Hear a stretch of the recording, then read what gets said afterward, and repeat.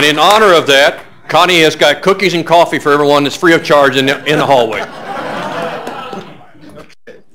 All right, at this time, I would like to call the order the October 17th, 2018 Board of Directors meeting for the Denver Regional Council of Governments. I'll ask you at this time, please rise and join us in the Pledge of Allegiance. Pledge allegiance to the flag of the United States of America and the republic for which it stands, one nation, under God, indivisible, with liberty and justice for all.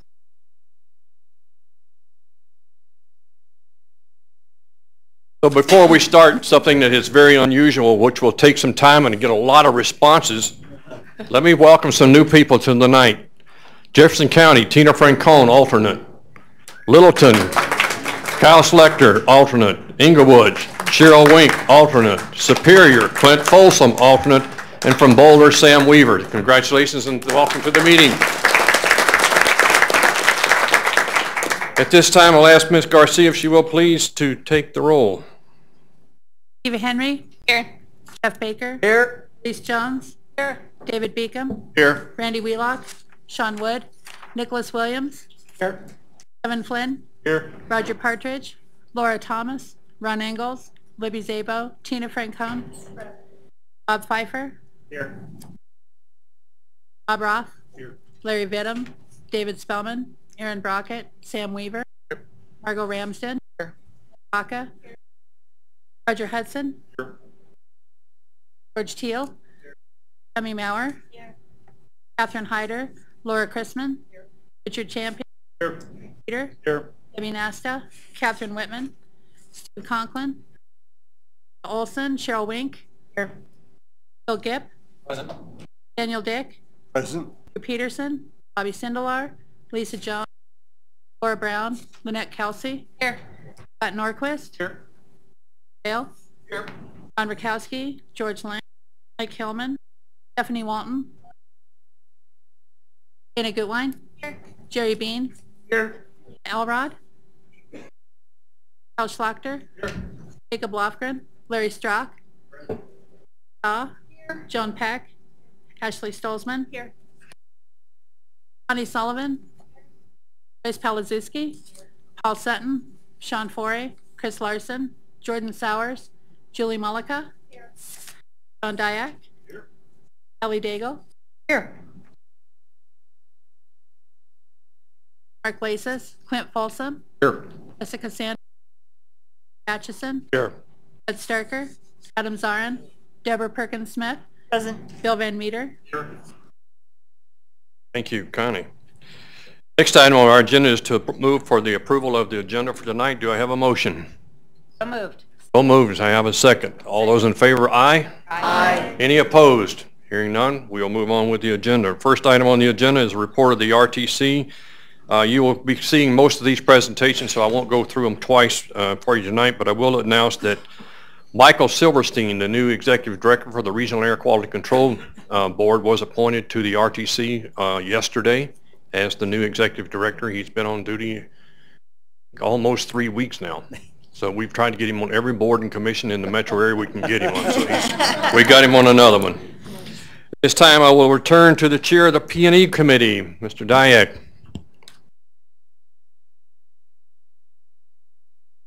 Thank you, Chair. We did not meet, so I have nothing to report. All right. Finance and Budget. Thank you, Mr. Chair. So the Finance and Budget Committee has finished our review of the 2019 budget, so we have forwarded that to the board with a recommendation for approval. You should look forward to reading that. It's a good budget, and if you have questions, you should forward them on to Doug and the other staff. We also authorized the Executive Director to receive some additional grant funding that the AAA will be able to use and put to good effect in our region. Thank you. Well, other than the opportunity that every once in a while we see through public input by changing council members, mayors, commissioners, we don't find people that leave the Denver Regional Council of Government very often. But tonight we do have a retirement from the group, and it's been our attorney since 1998. So at this point I'd like to ask Sam Light to come join me, and many of you have seen Sam at workshops and others. So Sam, if you want to come up, please.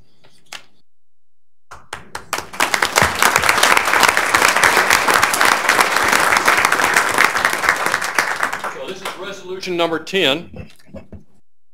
I don't drop it. All right, sure, you're going to hand me that thing. Oh, you got it? I knew there was a good reason for having him around. On behalf of the Board of Directors, Resolution number 10, 2018. A resolution commending Sam Light for his dedicated service to the Denver Regional Council of Governments. Whereas Sam Light has been the Denver Regional Council of Governments DRCOG valued and respected attorney since 1998. And whereas Sam has provided invaluable briefings, presentation, and insight at DRCOG board and committee meetings during his tenure as DRCOG's legal counsel. And whereas Sam possesses a reputation for thoroughness, research, enthusiasm, work ethic, and a commitment to regionalism within the metro area. And whereas Sam has been integral in the organization's work through his involvement with restructuring the board, various staff and board trainings, the board code of conduct, contract review, aging service issues, and other matters throughout the years. Now therefore it be resolved that the Denver Regional Council of Governments heartily express its gratitude and appreciation to Sam Light for his dedicated and distinguished service to the DRCOG Board of Directors and staff. Be it further resolved that the DRCOG Board of Directors and staff extend to Sam Light their best wishes in his new position. Some of you will see him again as General Counsel at the Colorado Intergovernmental Risk Sharing Agency, commonly known to you as CIRSA. And in future endeavors, resolved, passed, and adopted the 17th day of October, 2018 at Denver, Colorado, signed Herb Ashton, Chair, Board of Directors of the Denver Regional Council of Governments. Please help me in congratulating Sam.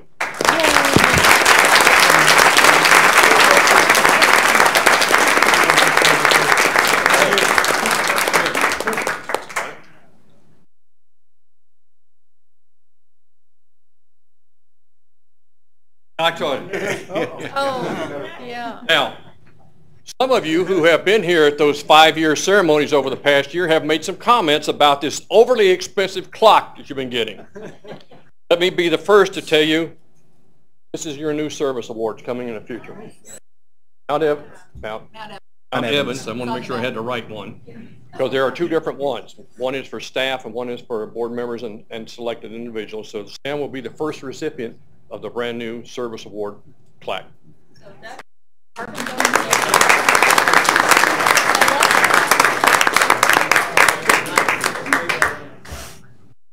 So Sam's going to give us a quick introduction of his replacement, and he's going to let her carry the big, heavy part. Thank you.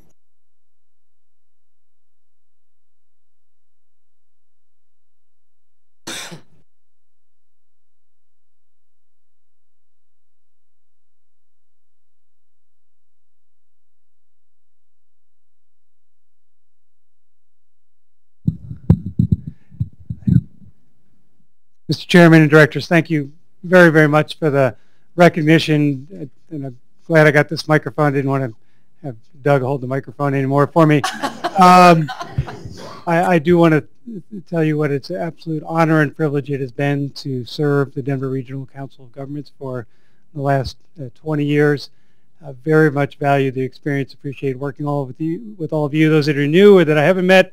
Maybe that's a good thing, that you don't know who your attorney is. That's a sign of a high-functioning organization, that we don't meet all that much. Sometimes I would come and do trainings.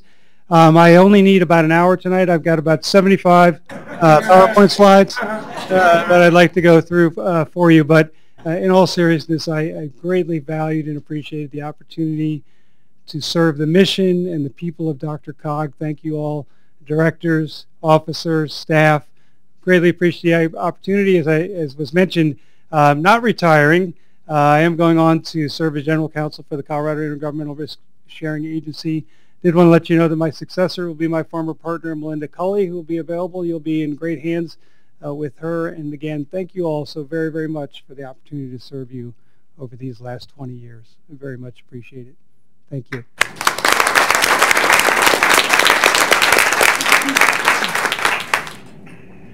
All right, ladies and gentlemen, moving on.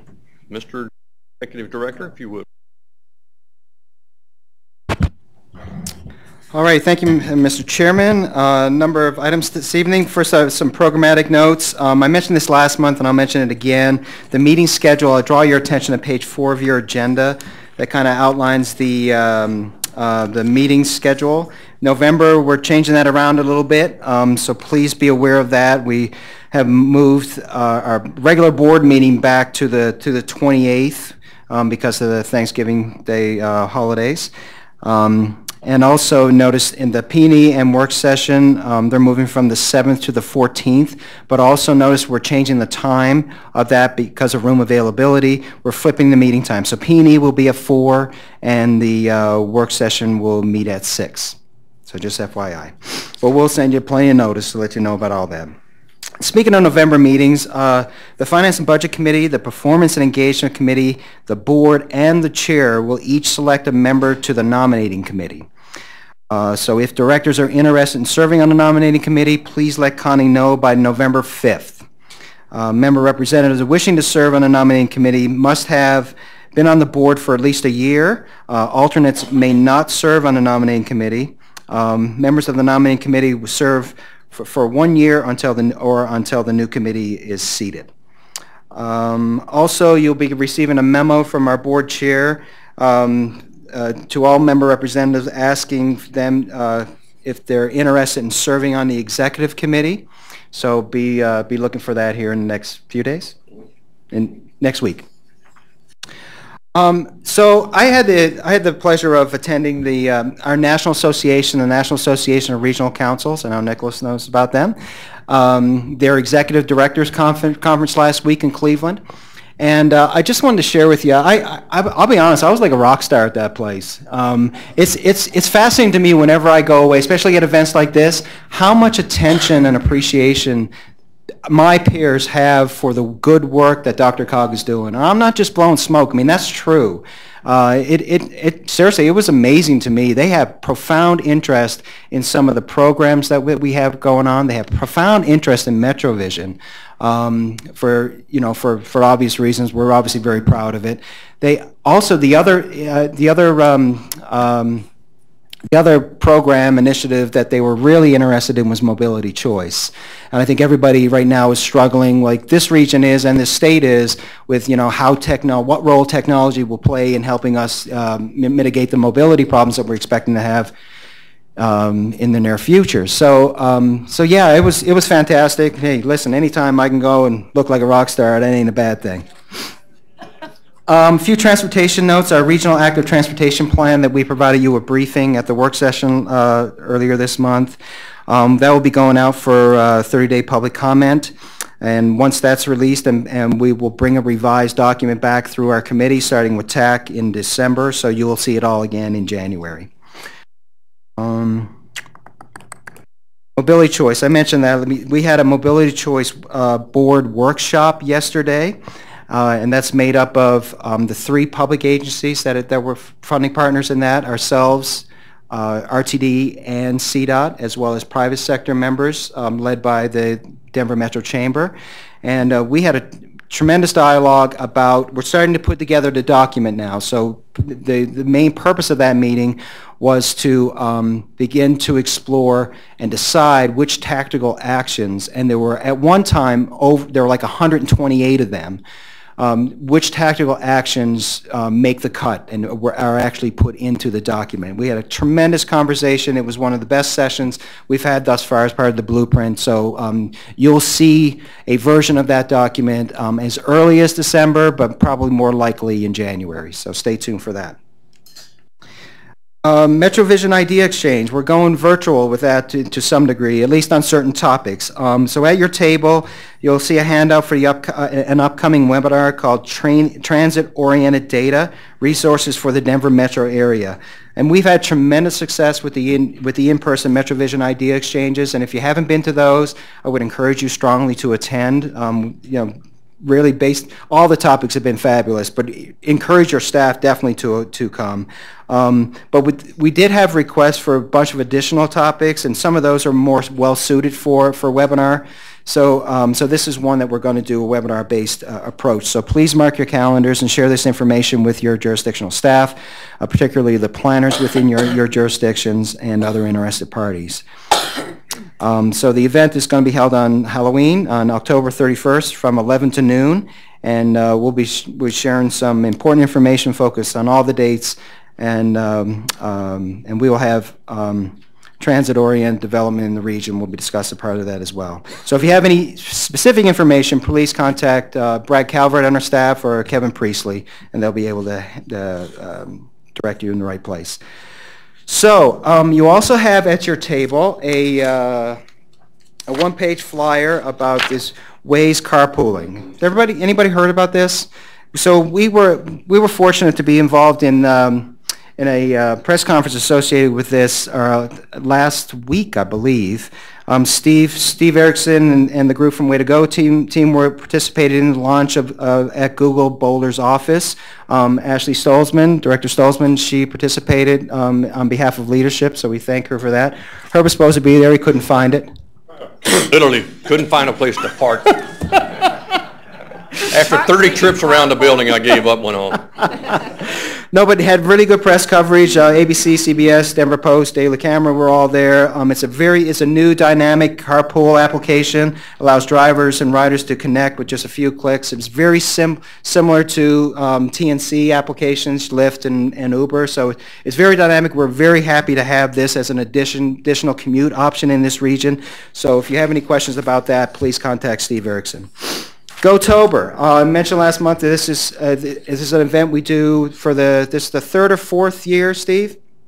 Fourth year we've done this when we partnered with 56 companies around the region to reduce our SOV trips during the month of October, and we're on pace to meet our goal of reducing our SOV trips by 40,000.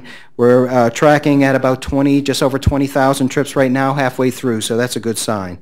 DRCOG ourselves are in second place in this competition behind Gusto, but ahead of such heavyweights as Google Boulder and DaVita, so that's a good thing. Lifelong Colorado follow-up. I mentioned this last month as well. I mostly just wanted to give you all a heads up that tomorrow you will be receiving an invitation to attend the Colorado Age-Friendly Communities Conference that DRCOG is hosting here in this room on November 1st. So please, if you're interested in that event, please attend. It's getting a lot of attention right now, so if you are interested, when you get that email, please click on that link and RSVP your attendance, because I'm fearful that we're going to get filled up before you all get an opportunity to do that. And Mr. Chairman, I think I will leave it at that. Thank you, sir. Okay. Mr. Chair. Yes. Right here. Turn to your right. Over there. Thank you. Bob. I just wanted to ask, Doug, were you going to give the details on the clock trade-in program? Yeah. So at the executive committee meeting today, when I showed the new thing we could give out for 5-year awards for your service and all that kind of thing, Bob was the most vocal about, what in the heck? How come I had to have this old clock?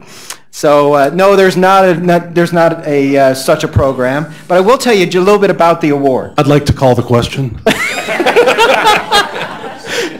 So this new award, it's a Colorado artist, and he used beetle kill wood to generate these. So as the chairman mentioned, for service awards for our board, it will be Mount Evans. For our staff recognition of service awards, it will be Long's Peak. So it's pretty cool. We thought it was a good addition, better than the clocks. I swore I was never going to give out another clock.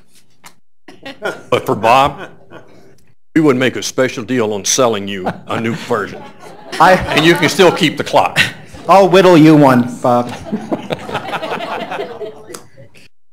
All right, let's move on to the next item. Public comment. Up to 45 minutes is allocated now for public comment, and each speaker will be limited to 3 minutes. If there are additional requests for the public to address the board, time will be allocated at the end of the meeting to complete public comment. The chair requests that there be no public comment on issues for which a prior public hearing has been held before this board. Consent and action items will begin immediately after the last speaker. At this time, I would invite anyone from the public who has any comments they'd like to do to come to the podium. You can all take a number and we'll just get you lined up here right behind Jerry. Yeah, Jerry, you just stay there. All right, moving on to the next item. Let me explain what's going on.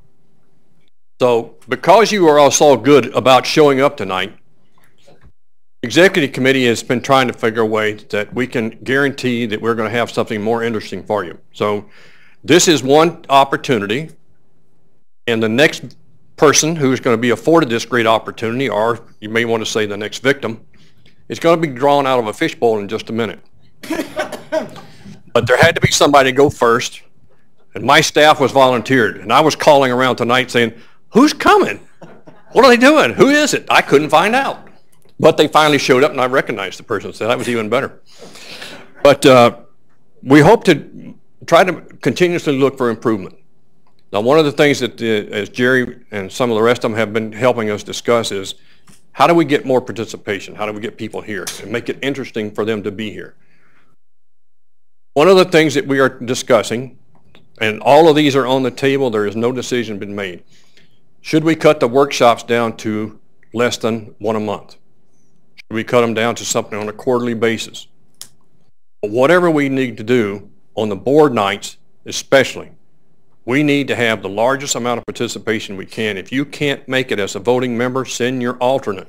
Please make sure they know.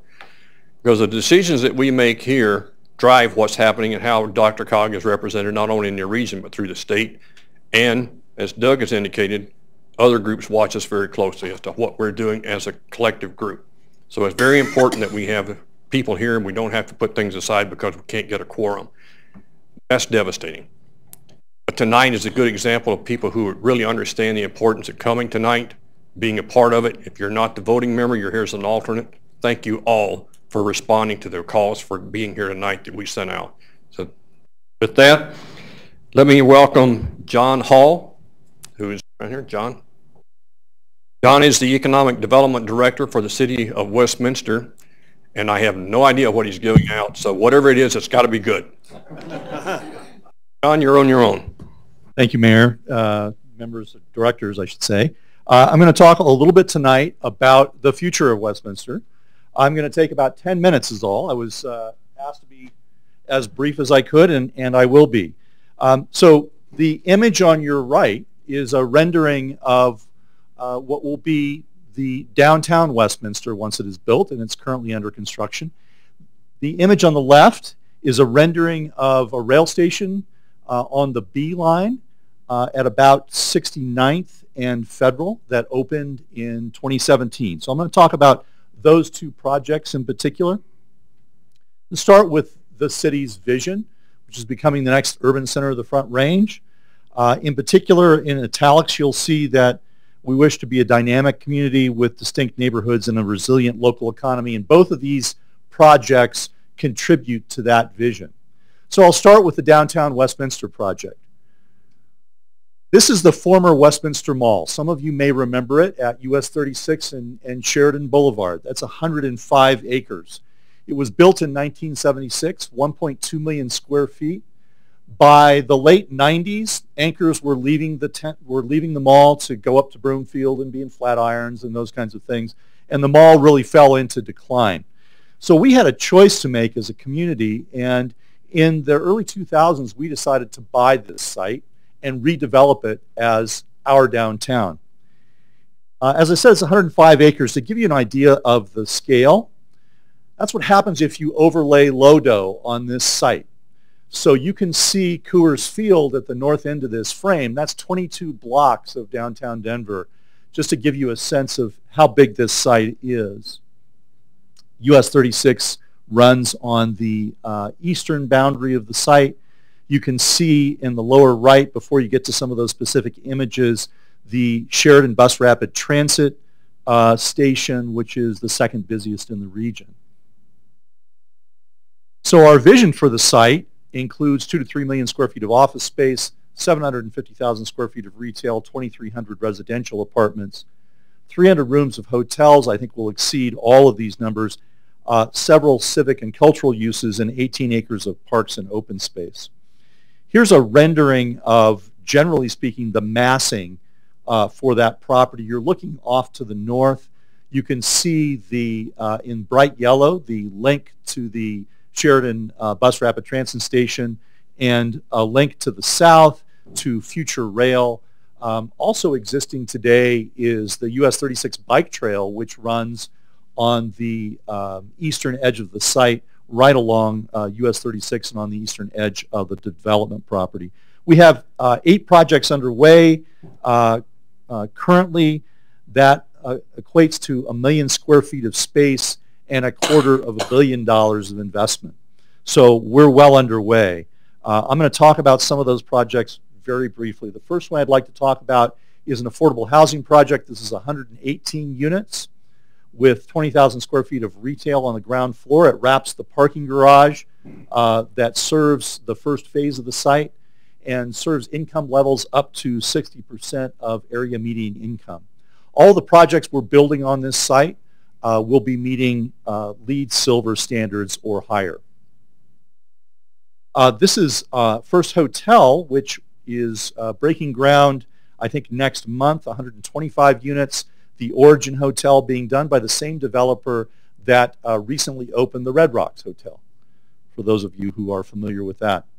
The Ascent Westminster is represented by the blue blocks in the lower portion of this frame. That is about 255 units in the lower portion, another 225 units in the upper portion indicated as B3. Those are market rate rental units, 10% of which will be affordable workforce housing units. So we're very focused on making sure that we are building in affordable units as we attract private investment. Here's a rendering of that project. This will be opening in the second quarter of 2019. They have topped out. They're doing exterior finishes now and working on the interiors of the project. This is the second project that will sit on our central square known as the Aspire project. And we are currently in final negotiations, expect the land transaction to close before the end of the year. As I said, 226 units. This will also have a large market hall at the ground level. Alamo Drafthouse is building another theater at downtown Westminster. This is scheduled for a second quarter opening as well. We're excited about this project. And then tomorrow night we will be opening our Central Square, our 1.2 acre Central Square, which will really kind of serve as the living room for the project. It's coming along very nicely. We are hosting an event on Saturday, just to give you an idea of how much character this site still retains for the community. We're holding a harvest festival this weekend. Last year we had 17,000 people in attendance. We're expecting 30,000 this year. So it's a fairly big event. The second project I'd like to talk about is Westminster Station, which is our first rail stop, 15 minutes from Union Station. So we like to say it's closer to Denver than most of Denver is to Union Station. And I had a little bit of spin in there anyway. It's located, just to orient you a little bit, Federal Boulevard running up the right side of the screen. Between 69th and 72nd is roughly the transit-oriented district. And for most people I have found this is sort of a bit of a hole in their cognitive map about this region. It's not a place that people have the opportunity to go to very often. I would encourage you to take a ride up. It is a short distance, and I think you'll see just how close it is to downtown Denver. So we are working hard on redeveloping this area as well. Here's a view from the platform looking back to the parking garage located in this area. When RTD first approached us, their plans called for surface parking. And we decided that we wanted to preserve development opportunity in this area. And so we partnered with them to construct a parking garage so as to preserve developability in this area. So some of the highlights of the area, very briefly, the ridership, number one, continues to be about double RTD's original projections, which we're very excited about. We'll see how that is changed once the G line opens. This site is also on the regional bike trail, so you can ride the Clear Creek Trail to this location.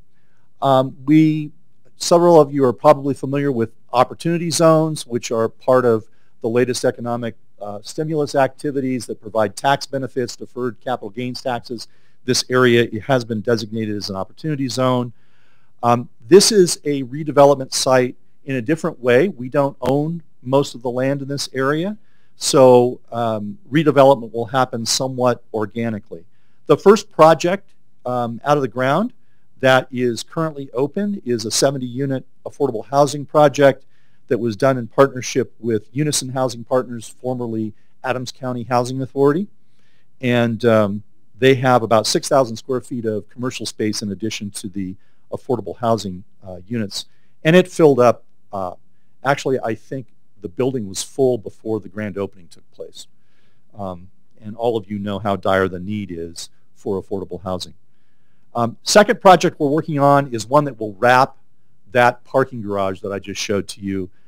And we're working with a development company by the name of Regeneration. They're proposing 120 market rate units for this area. So our challenge here is a little bit different. This area qualifies for affordable housing, but there's already quite a few units of affordable housing in the area. We're trying to stimulate some market rate housing in this particular area adjacent to the station. The other thing we're doing is looking for unique businesses and unique opportunities in this area. We have a 40-year-old recording studio in this area, Colorado Sound Studios, which records national acts, many of which you would know. They are interested in both expanding their recording services and getting into education and workforce development in the recording industry. So we're working closely with them on their expansion. We bought the adjacent building next door and we'll be accommodating their expansion here in the near future. We're working with a number of other local businesses, Goody's Restaurant on the left and Girls Auto Garage on the right, fairly unique businesses in this area. And we are working very hard to hang on to some of those unique uses that give some character to this area that's different from other parts of the city. Finally, I want to highlight the Westminster Station Park, which is a 40-acre regional park on the south side of the station. It will be built in multiple phases and include a nature playground which was designed in conjunction with the local STEM school and which we're very excited about. So with that, I just wanted to highlight a couple of projects, invite you to ask any questions, and thank you for your attention. Thanks.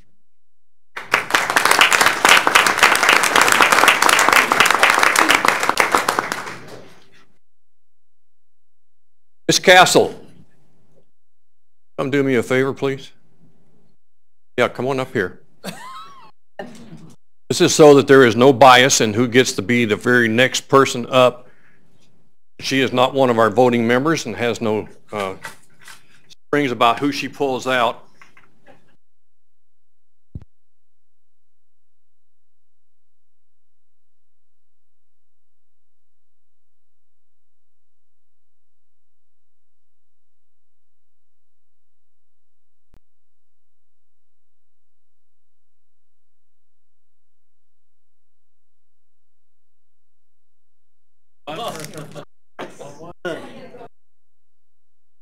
See what? No.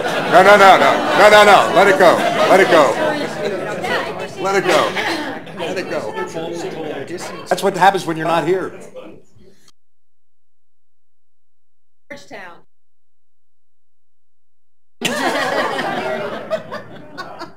Oh, we have a primary and a backup. We will, Connie will be reaching out to them.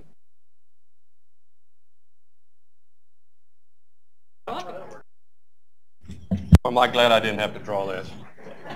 You're right with you, Kevin. Hang on just a second. Okay. So one of the things that I want to, as John pointed out, this park that we're building is being one of the largest parks outside of Confluence Park in Denver. But it's our partners. Adams County Open Space, RTD, CDOT, and Urban Drainage are all partners in this park. And this is not a City of Westminster park. This is a regional park. So we have stuff in Denver, we have unincorporated Adams County, we have Arvada, all touch the borders of this park area. We've got about another 2 years worth of construction to get the thing totally done. But a lot of the stuff, GOCO has also been a big part of what was in there. We've had several grants from them. So this is what happens when you have partnerships like DRCOG, because it's through those partnerships that we're able to finish out what John described as our TOD station. Currently the only station operating on the B line, Bill. not to dig, but Bill. We're looking for the next 2, 3, 4, 5, all the way to Longmont. So eventually what we hope to do is have a bigger grand opening, but as John said, our downtown will be open to all of you on Saturday from 12 to 8. Bands, food trucks, entertainment, and a balloon lighting.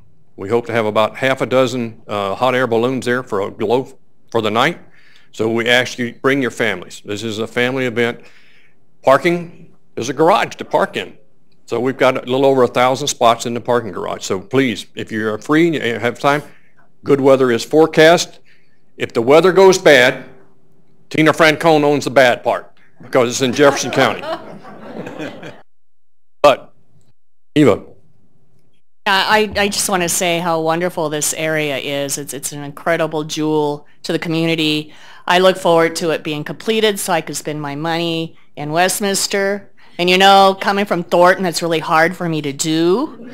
So, but I am really looking forward to it. And it truly is a partnership. A lot of the money that Adams County was able to give at the county itself was able to give to Westminster come from our tax, open space and park tax. We give out over $60 million a year and money for grants that go out, and every city that sits here that's in Adams County has received money from that tax for their parks and open space. Adams County has an amazing amount of parks and open space in every municipality. So I'm looking forward to spending money and having beer with Herb. But do you drink beer? I've never seen you with beer. I've seen you with, yeah, that's what I thought. Yeah, it's whiskey or nothing. Yeah, we're working on you. Yeah, but not from the beer. Mr. Flynn, you had a comment. Yes, thank you, Mr. Chair.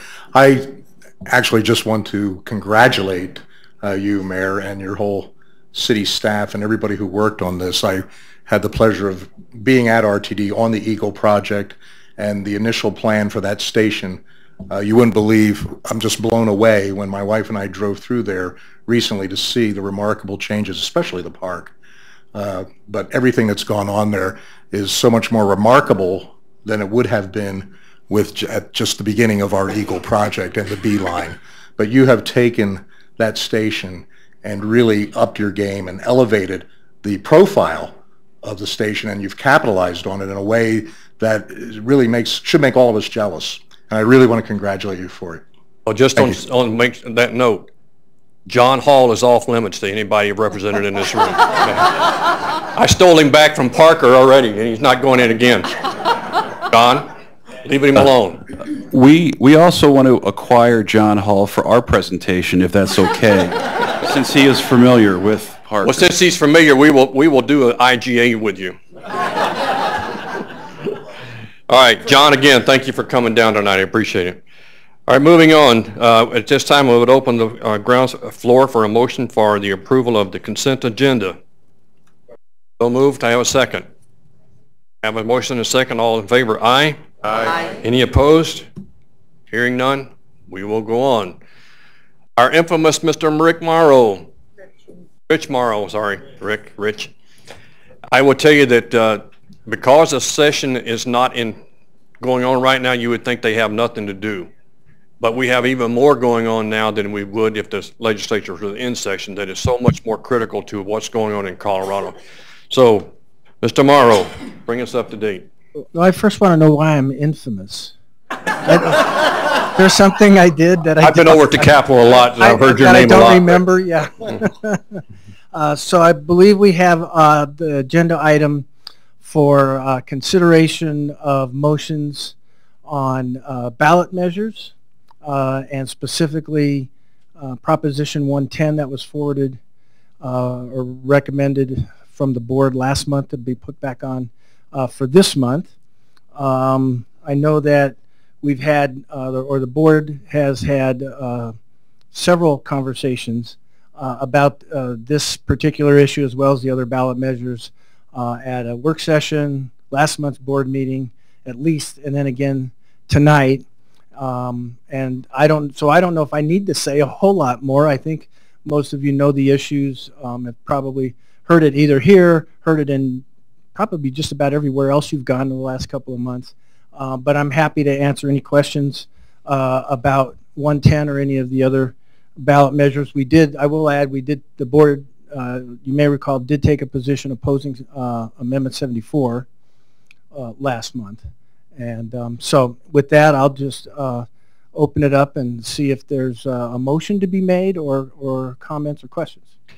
Comments or questions on anything that Mr. Morrow is going to be representing, or any questions on any of the issues that we have or have not taken a position on tonight?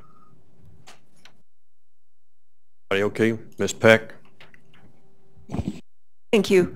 I just wanted to know what you think of the article in the Denver Post this morning about 110 being behind 109, and do you think that survey is accurate? It made me a little nervous. Yeah, I'm not really qualified to say if it's accurate or not, but it was a surprise to me. Yeah, that's really pretty much all I can say at this point. Yeah. I imagine there's more polling to come, so we'll see if that changes. Mr. Flynn?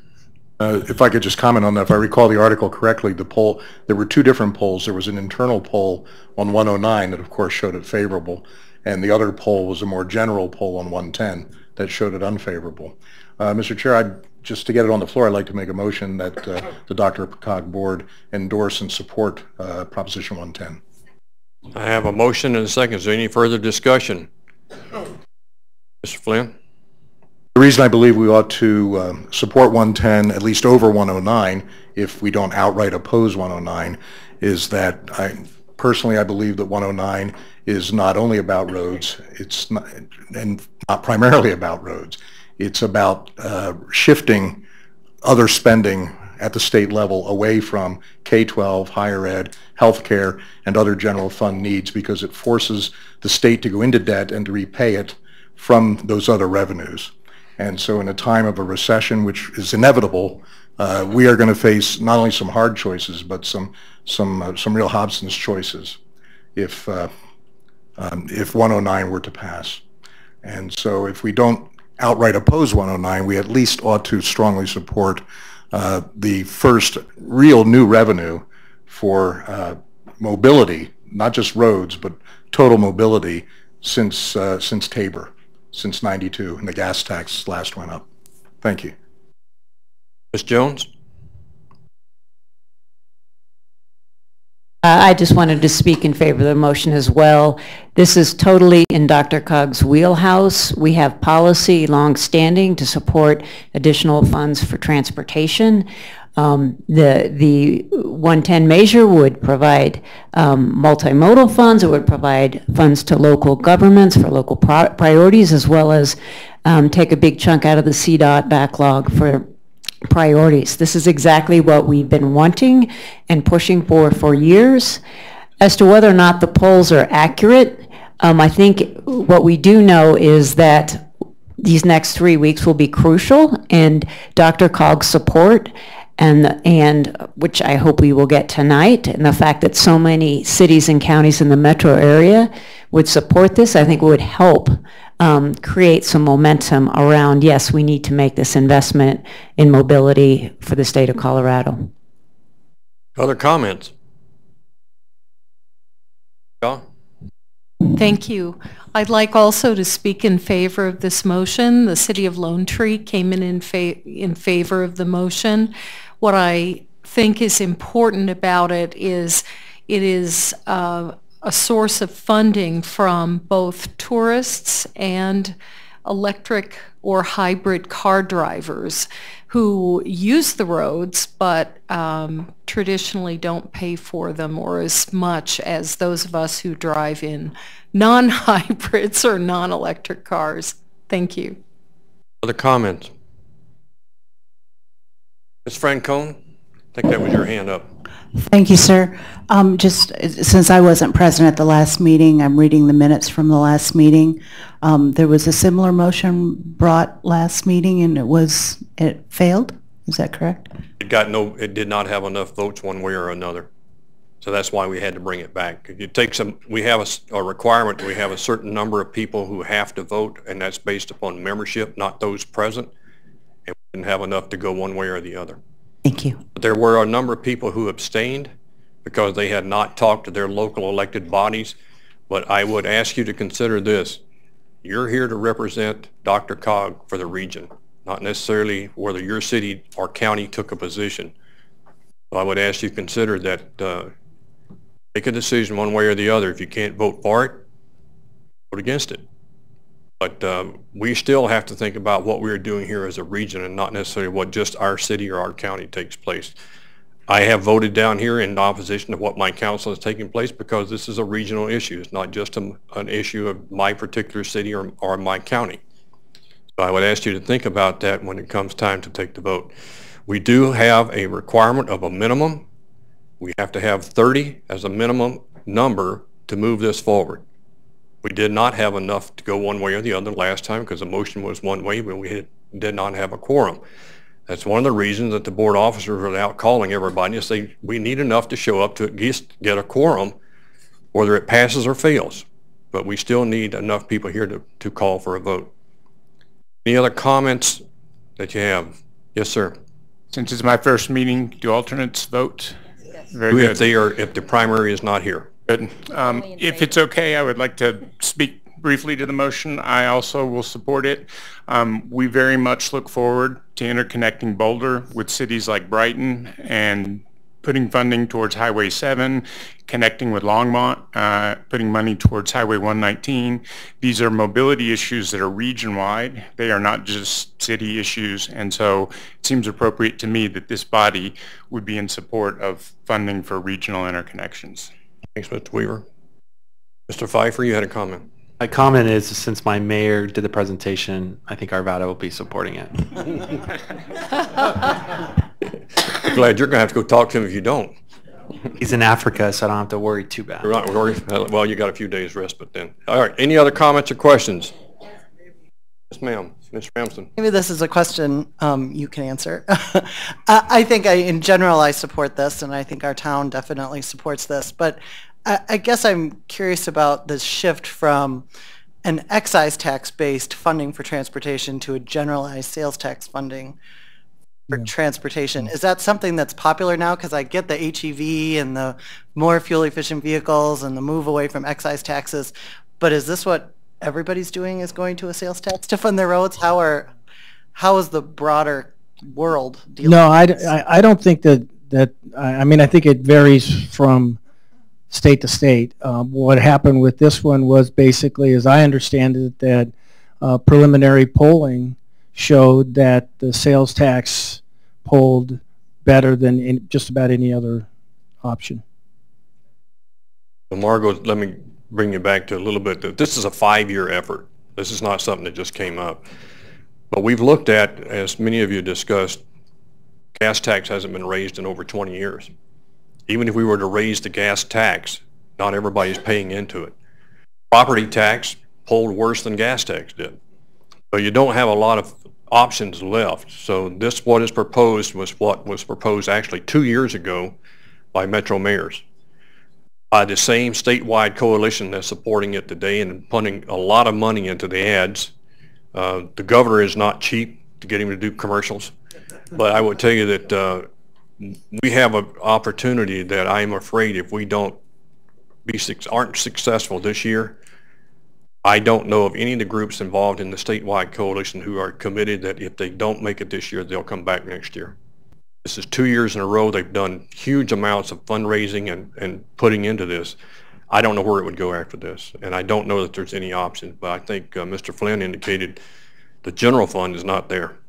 We've seen that, and I'm scared to death of what happens if we have failure of 110 and 109 passes, because I don't know how the state's going to fund mental health and child care, other things like that we're going to see. Senior services. Senior citizens, all that.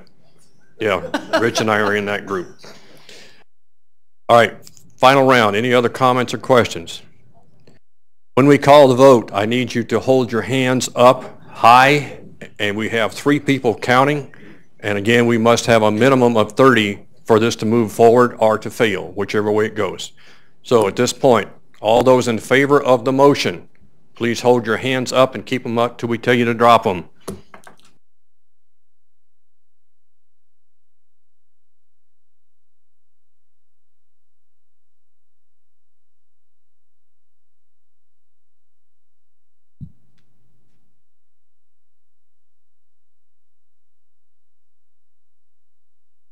Up.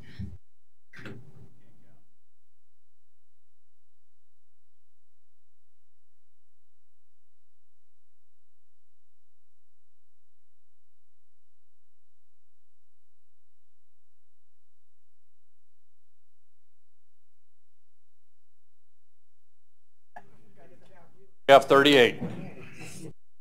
Thank you all. So upon that tally, the vote passes, and we will take a position of support for Proposition 110. Next item up, I got this. This is discussion on amendments to the 2018-2021 Transportation Improvement Program. Mr. Cottrell, where are we? There we go. Excuse me. Ma'am. Is there a chance we can take a position on 109? It's an option, yeah. If somebody wants to make that motion, yeah. I'd like to make a motion that DRCOG take a position of oppose against Proposition 109. Is there a second to that motion? Mr. Flynn? Making the second?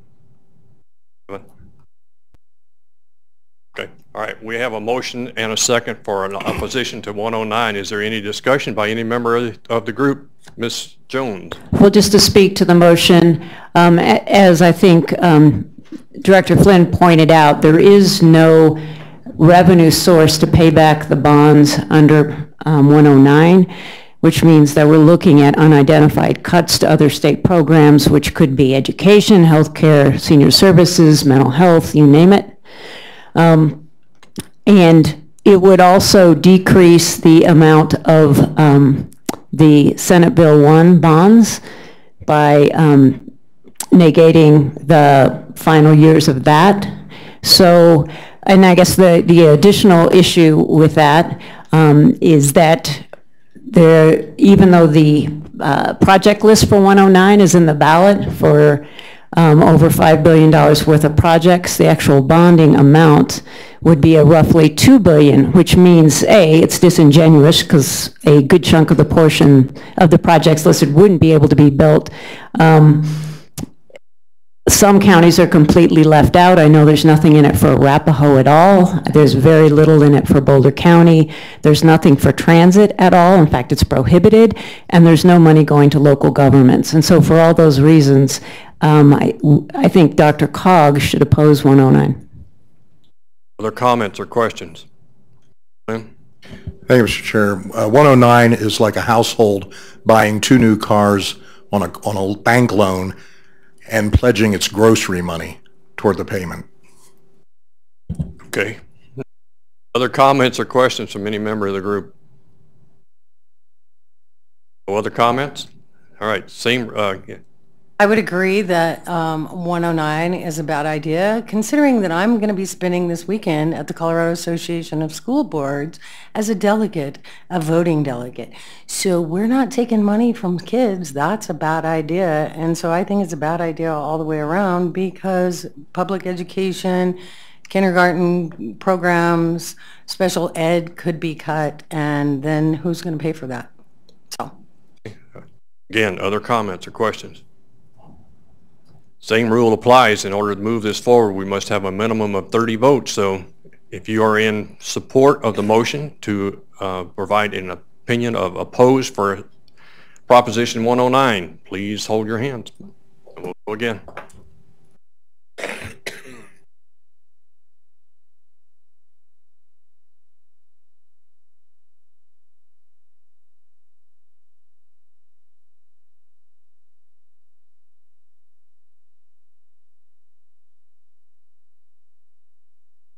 All right, motion carries with 35 positive votes.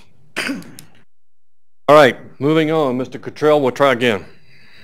Thank you, Mr. Chair. Good evening, everyone. So these are amendments, policy amendments to the 1821 Transportation Improvement Program.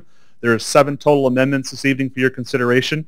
The first 2 deal with the 2013 flood event, where regions 1 and 4 are receiving additional federal emergency funding to complete flood repairs. Region 4 is receiving an additional $30 million for State Highway 7, and Region 1 is receiving an additional $11 million for repairs to State Highway 72. The third amendment for your consideration is CDOT Region 1 project on I-25. It's the north managed lanes from 120th to State Highway 7. There's a request for additional funding to cover additional lighting and median work. The last 4 amendments move funding from various CDOT TIP projects into the Wadsworth Boulevard widening from 35th to 48th Avenue. And this is to better show all funding sources going into the project. So those are the 7 amendments this evening for your consideration, and happy to take any questions or comments that you may have. This is a backup. The RTC considered this yesterday morning and it passed this on a unanimous vote. Other comments for Mr. Cottrell?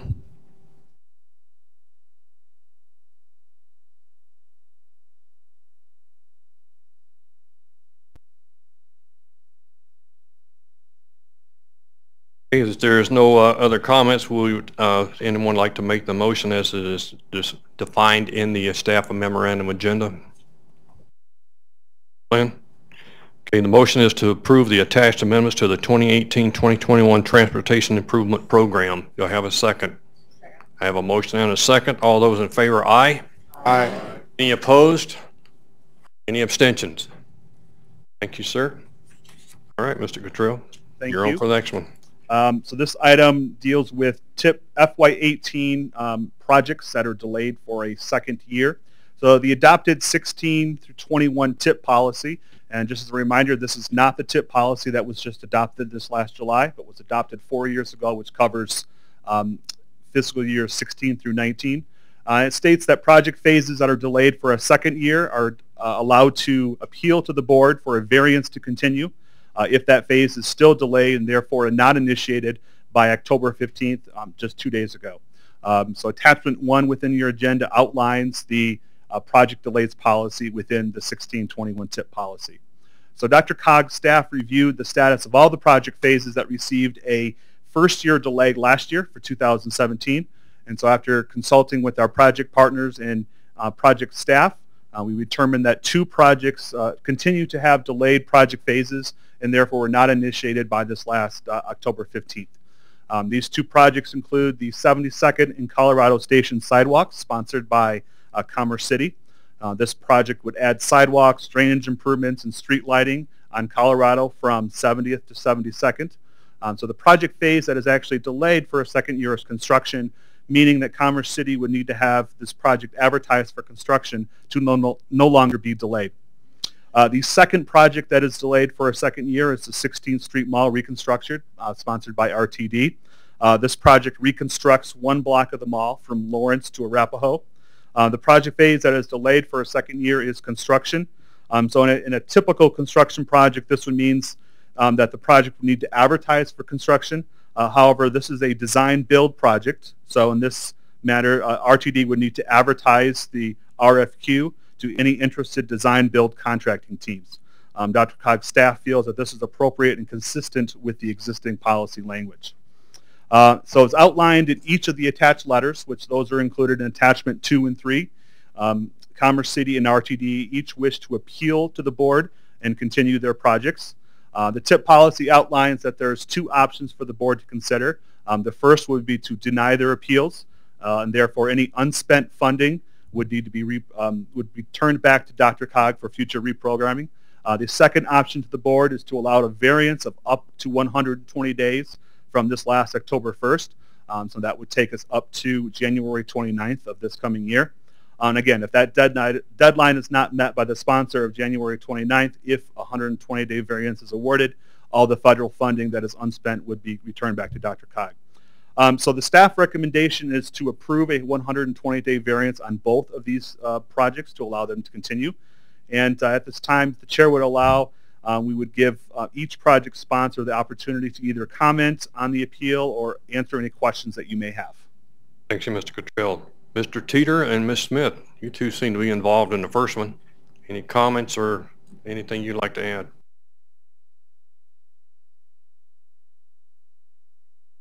Yes, I have director tonight, Ms. Michelle Halstead, here to represent the city on this comment. Okay. Ms. Halstead, if you would, please.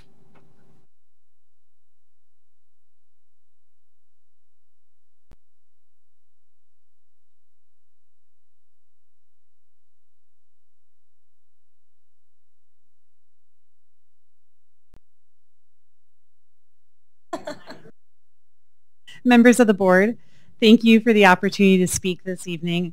On behalf of Commerce City, I respectfully appeal to the board and request a 120-day extension for our Colorado Boulevard Station sidewalk project. The city takes full responsibility for the delay, which was a result of two unanticipated factors. First, our Public Works Department experienced significant staff turnover, including the director this year, which contributed to the delay. And secondly, our initial right-of-way acquisition cost for 72nd Avenue, which was additional scope that we had added to this project, came in significantly higher than the budget. So we actually had to change our scope and then also address and change the design of the project. So that also contributed to the delay. Since May, the city has worked diligently to get this project back on track. We actually held our 90% design review meeting with the Colorado Department of Transportation on August 7th, and we submitted our final designs to CDOT on September 24th for their concurrence to award. So we're currently waiting for final approval from CDOT, and as the staff report indicates, CDOT anticipates issuing that concurrence to advertise in the November-December timeframe. So we're very confident by working with all of our partners that we can advertise this project within the 120-day extension, and we respectfully ask for your support.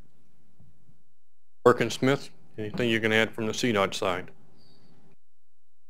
Nothing additional to add other than that is my understanding as well, as I was briefed that in the November-December time period approved. Don't see any issues with any potential delays at this time. Okay. Mr. Pfeiffer, you had a comment. For those that know, I always struggle with these, so I have to make a comment. What happened the first year when you were warned that you're a 1-year delay already? Now we're on year 2 delay. I didn't hear any comments made around the first year and why you didn't get a lot of this work done the first time. The first year, thank you, Director. The first year we had some IGA challenges that were delayed with the department, and so it delayed our starting design and engineering work primarily. We also had ongoing staffing challenges first year as well, which we continued to have. Do you believe that giving you 120 days will give you the room to get this back on track after 2 years? Yes, Director, because the final step is CDOT's concurrence to award, and then we have a bid package ready to go out on the street. Thank you. Other comments from anybody on the board? I have a recommendation for approval of the 120-day extension, and folks, this is extension 2. Not likely to be supported for a third. Okay. This one time I would entertain a motion for one way or the other. Ms. Stolzman? Thank you. I make a motion to recommend the extension for the Commerce City project. And if there's a second, I'd like to speak to the motion. Okay. Do I have a second? Mr. Flynn, thank you. All those in favor, aye. There's a motion, there's a discussion. Yeah. Yes, sorry. I was just going to comment that you know, these are very serious because a lot of people submitted good projects in the TIP process. And so, like, for example, the city of Louisville, which I represent, was not awarded any funding in the TIP process, and we had some really good projects that were ready to go. So we all know construction escalation, what it's done. We all know how tight the labor market is. So it is very serious as these things delay and get pushed further out. It costs other people real dollars as well. I think at this point in time, it seems like the most fiscally responsible thing to do is to approve this project so that we don't delay funding another project even further. It sounds like this is ready to go, and I look forward to seeing it done. Pfeiffer? I'll make the comment that, you know, we see it a third time, I'm sure it'll be a no. but I'll go ahead and support this one time for the 4 months extension. Other comments? No, 4 months. All right, I'll go back to the vote again. All those in favor of the motion, please signify by aye. Aye. Any opposed? Any abstentions? Okay, folks, let's make it happen. Moving on to the second one, 16th Street Mall reconstruction. Mr. Van Meter, I'm going to turn to you because this has got your name on it.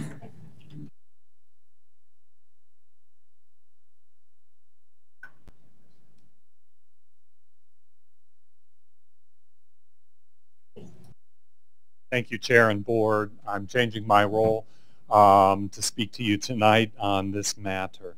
Thanks for the opportunity to speak to you and request your support for RTD's and the City and County of Denver's variance request for the 16th Street Mall reconstruction TIP project. So, consistent with DRCOG policy, that's why we are here tonight, and you have the letter in your package, and specifically we are requesting a 120-day extension similar to the one you just granted. Also joining me to support this request is Brian Pinkerton, who is the principal project manager on this project for the City and County of Denver. So a little background from me, and Brian will wrap it up. Subsequent to the award of the TIP funding, RTD in Denver agreed to a study that is resulting in a redesign of the full mall from Civic Center to Market Street Station, and to perform the accompanying work for environmental clearance under the NEPA, National Environmental Policy Act. This effort allowed us to proceed with the best design and layout for the 35-year-old facility and address the rapidly escalating infrastructure maintenance costs for the mall, which is reaching the end of its useful life. RTD and Denver have been working diligently to keep the project moving forward. However, given the amount of public concern for the future of the facility, we have included an extensive public and stakeholder involvement component to assure a successful project with strong support. We're confident that the added time spent in planning, design, environmental review process to date over the past 2 years has positioned us to complete the work within this 120-day extension that we're requesting. So at this point, I'd like to turn it over to Brian Pinkerton, who can provide you with more on the project, our next steps, and a schedule that's consistent with our request for the extension.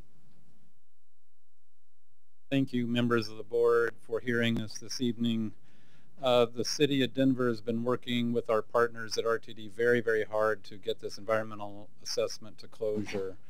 And we feel like we are about the last leg of wrapping that up. It was particularly complicated because the 16th Street Mall is eligible as a historic resource, which then kicks in all the various federal procedures and requirements to deal with a historic resource. But we feel like we have come up with a very good product, and the City of Denver intends to advertise for construction through a design build process as Todd laid out in January of 2019.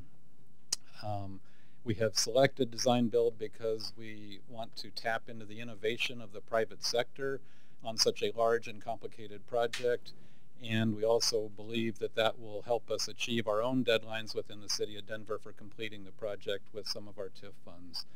The City of Denver is contributing approximately $80 million towards this regionally significant project, and we are certainly taking very seriously the obligation to get those funds moving and put into place.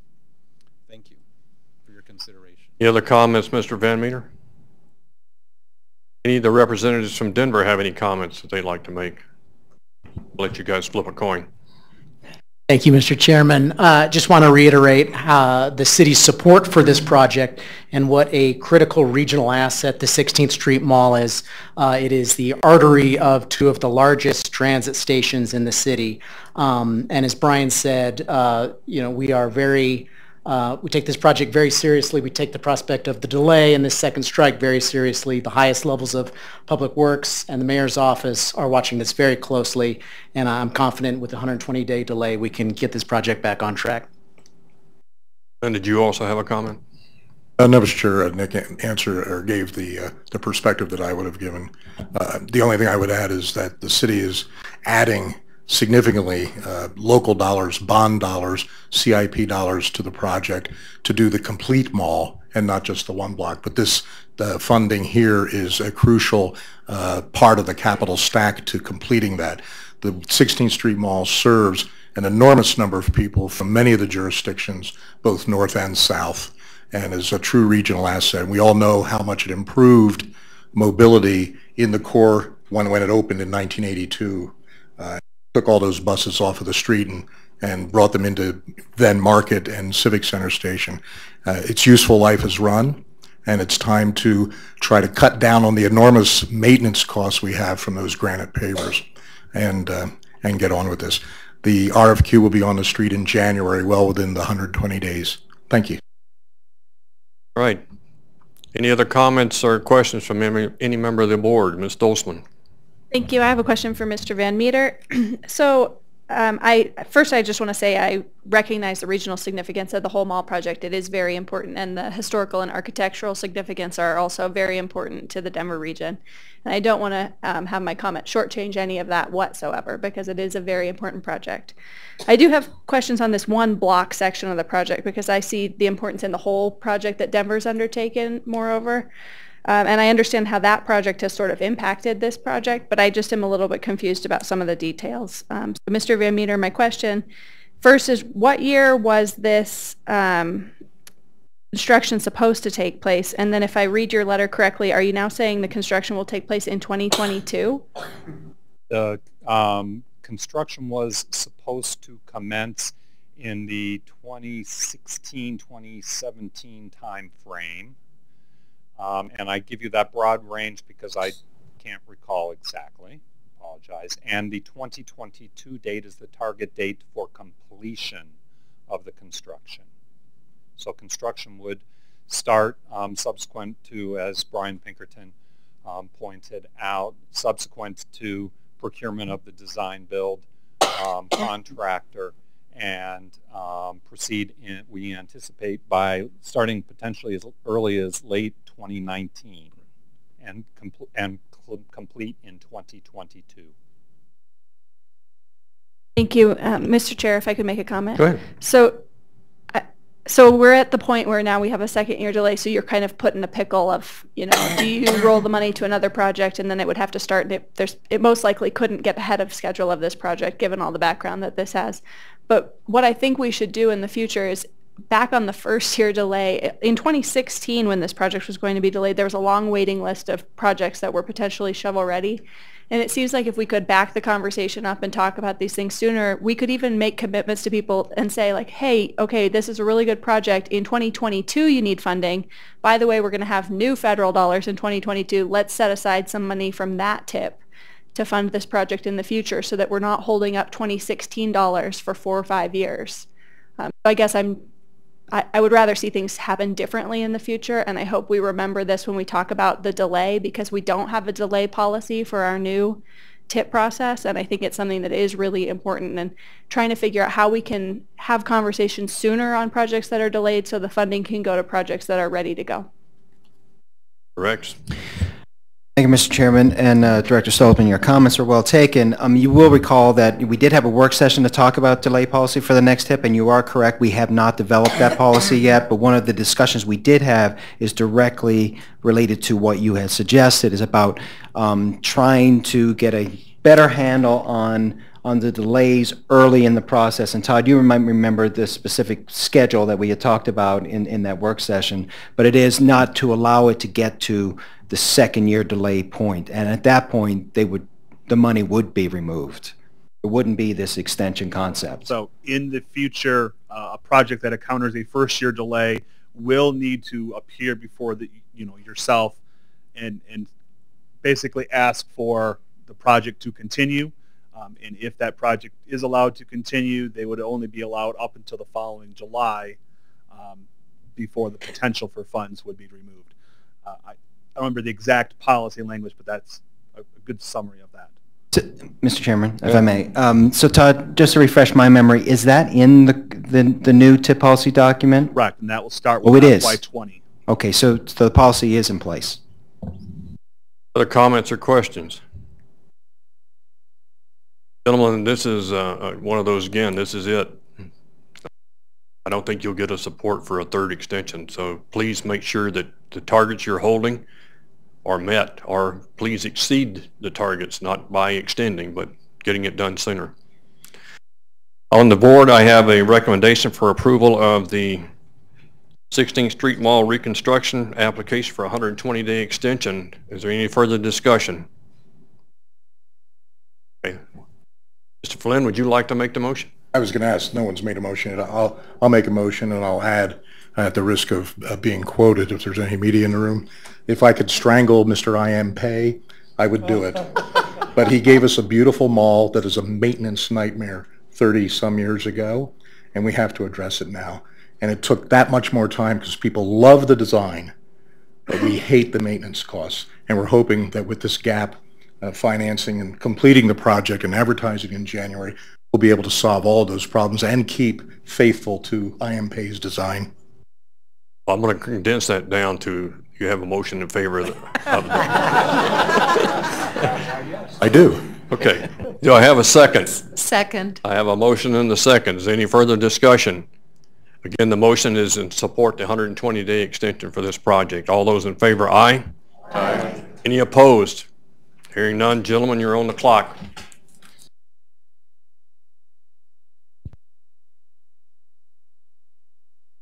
Mr. Calvert, I think you're in the audience somewhere.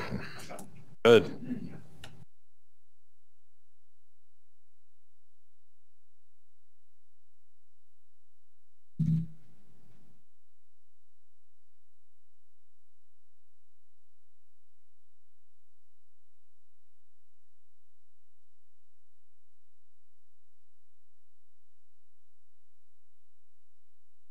Thank you, Mr. Chair. Brad Calvert. I am the Director of the Regional Planning and Development Division here at DRCOG. Thank you for having me this evening. This is an action item in your agenda packet.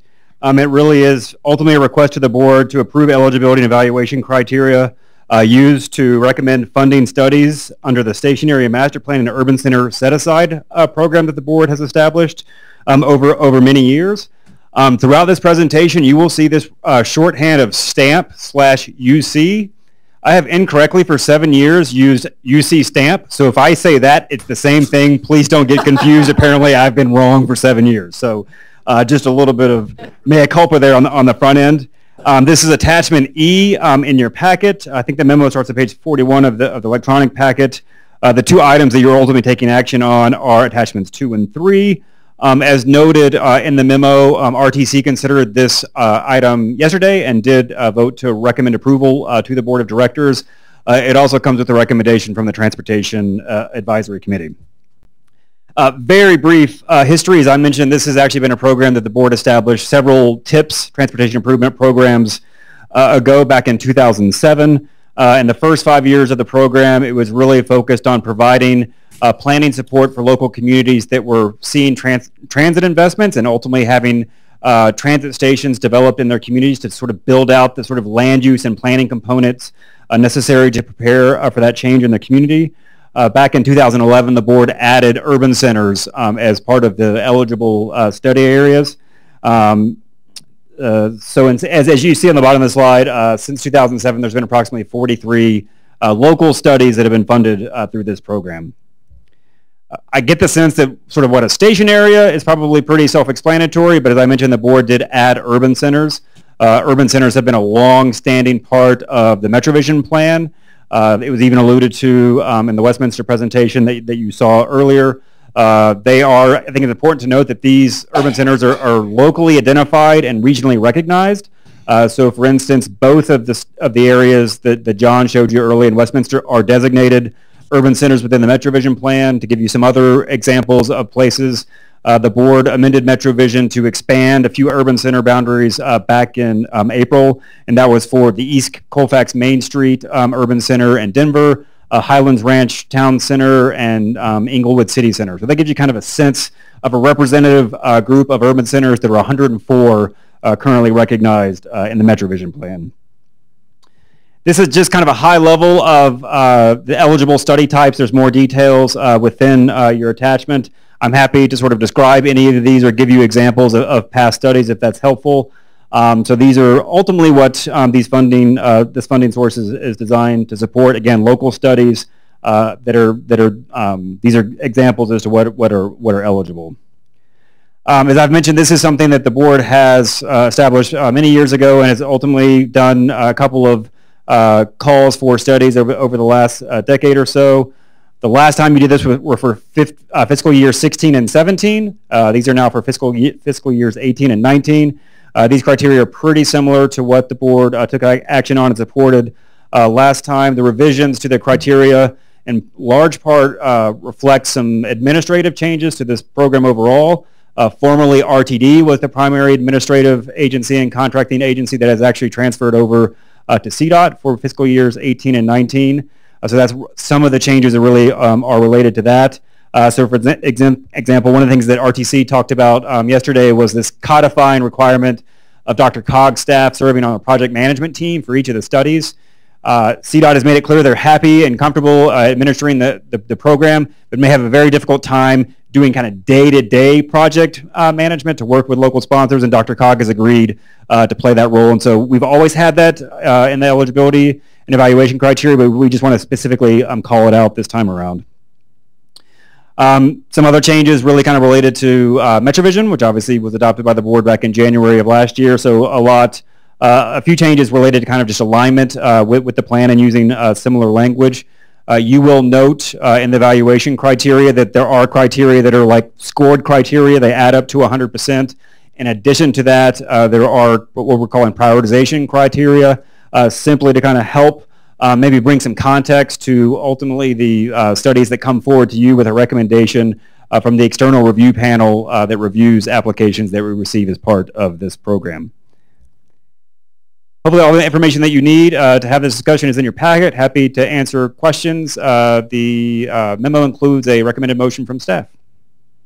Comments or questions for Mr. Calvert? Motion being put forward will be to move to approve the FY 18-19 Station Area Master Plan Urban Center eligibility and evaluation criteria. Do we have such a motion? So moved. Second. Motion, and we have a second. All those in favor, aye? Aye. Any opposed? Any abstentions? On to the next item. Rieger.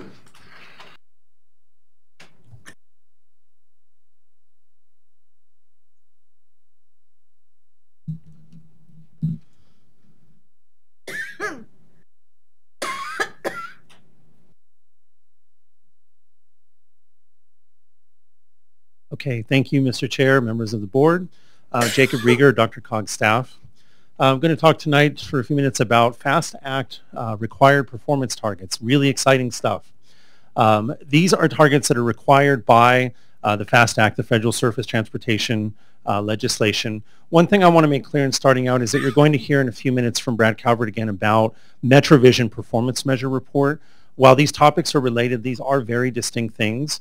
What we're going to talk about right now is sort of federal requirements that are very sort of short-term, very prescribed in terms of what we have to measure, even how we measure it, even the data source on some of them that we need to use. Again, very short-term, very prescribed, whereas what Brad is going to talk about in a few minutes on MetroVision is more our sort of DRCOG initiated longer range performance measure reporting. So definitely overlap in the content area, but I do want to make clear these are two different things.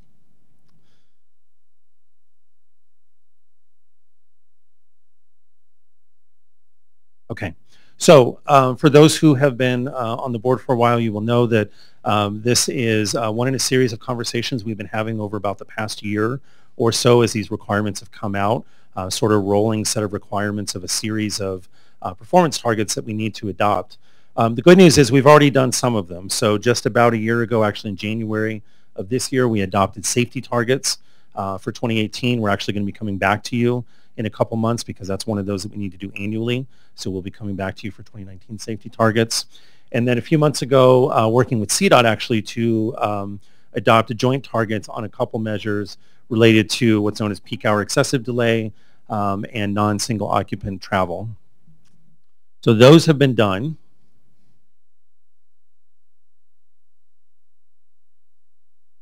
So the ones you see here are the ones that are in your packet tonight and in the resolution, and there's a table both in your packet and the resolution with sort of the numerical values, the targets that we're asking you to adopt. We're going to go through this at the very highest level, and I'm not going to read these to you individually. What I'd simply say is that the remaining targets that we're required to adopt really deal with two things. One is infrastructure condition, and the other one is system performance.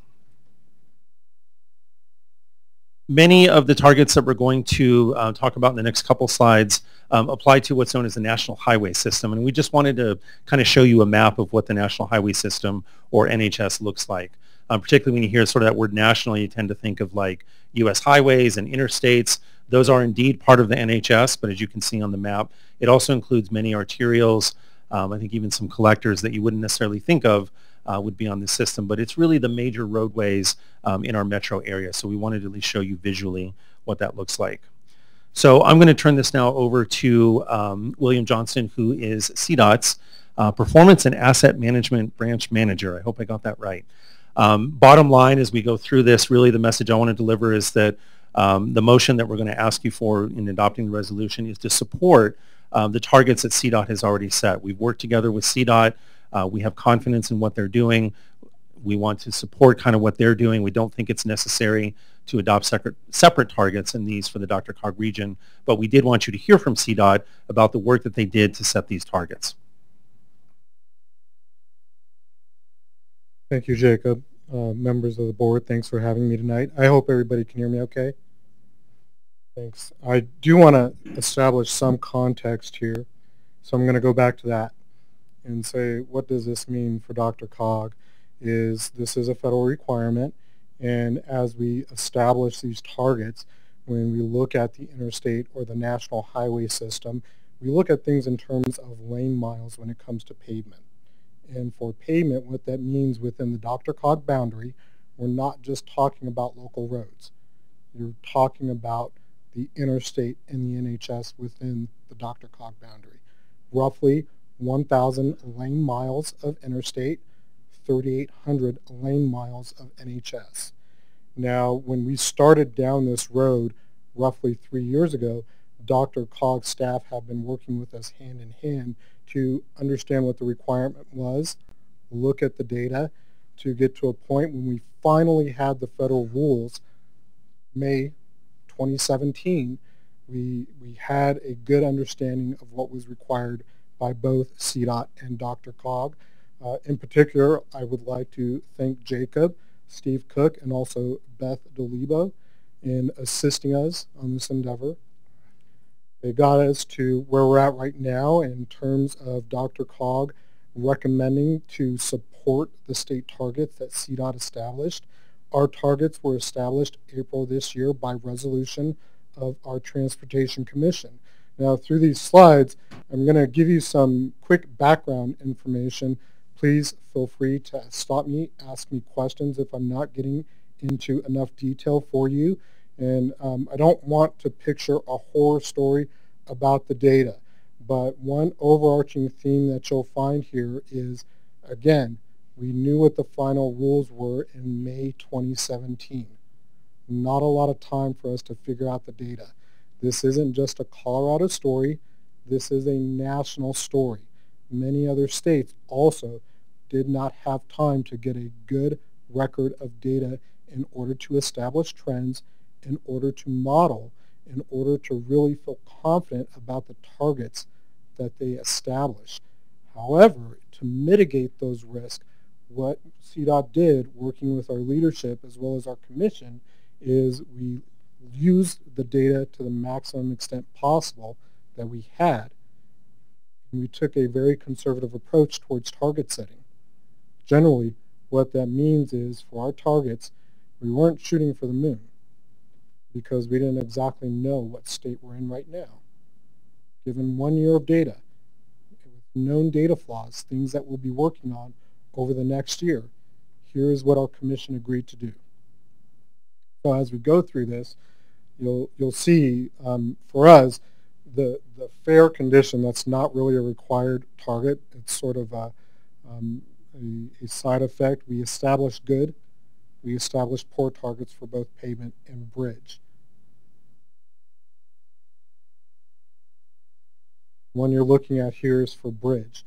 With this one, in terms of the poor target, there is a national minimum of no more than 10% poor structures. I'm not going to say that we're smashing that target, but what our line was we just rounded up or down in some cases what condition we thought we were going to get. CDOT has a number of programs that go into affecting bridge condition. For us, the major program there is the Bridge Enterprise Program, which takes care of poor bridges. For good condition, we have a separate program, which is our Bridge Preservation Program that assures we're going to achieve targets in that area. For us, even though you're seeing a downward trend there for our good target, we're trying to beat the forecast. Our forecast actually shows us being worst. Any questions? Moving forward, here you have pavement. Pavement again, we establish good and poor targets. We do it separately for interstates versus non-interstate national highway system. Overarching theme here again is we establish very conservative targets. For interstates, we're doing pretty good when it comes to poor interstates. However, just like bridge, we forecast declining condition, and our goal is to beat the target.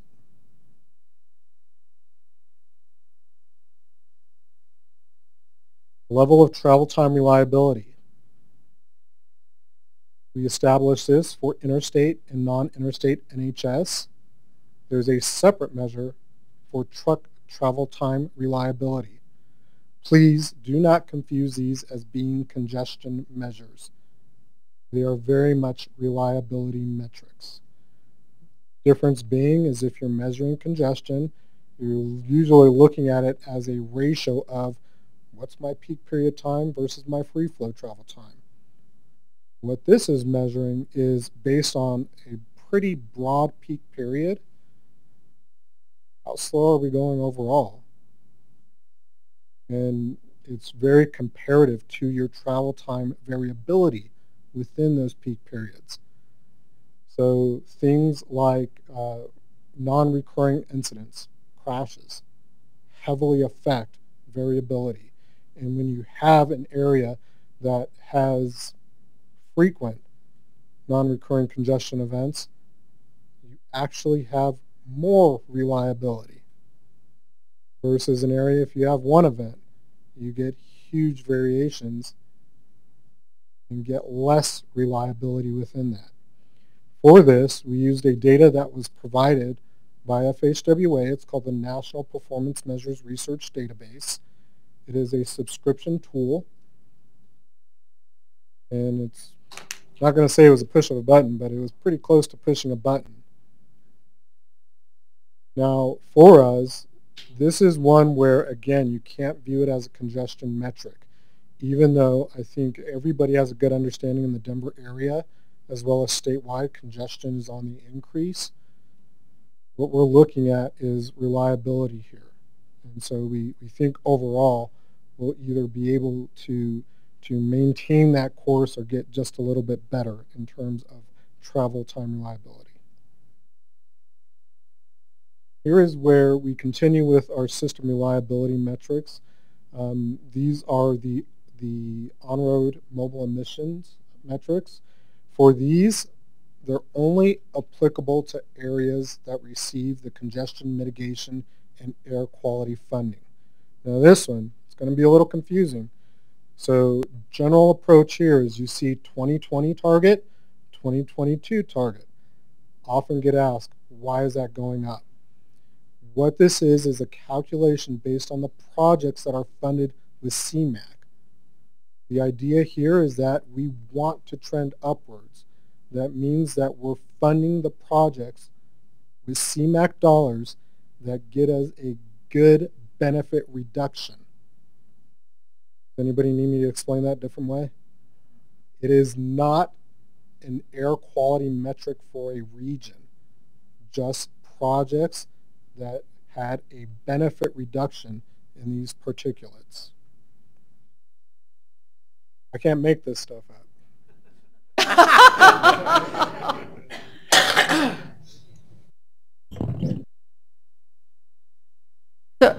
So would it be appropriate to label it on-road mobile emission reductions? Yes. Thank you. It would be, but that's not how FHWA titled it. So before I go on, I think Jacob had mentioned that you have already adopted some of the performance metrics like the peak hourly excessive delay as well as the non-SOV, which are nonetheless confusing. But I'll conclude this here and I'll hand it back over to Jacob if there's any other questions. Thank you for your time.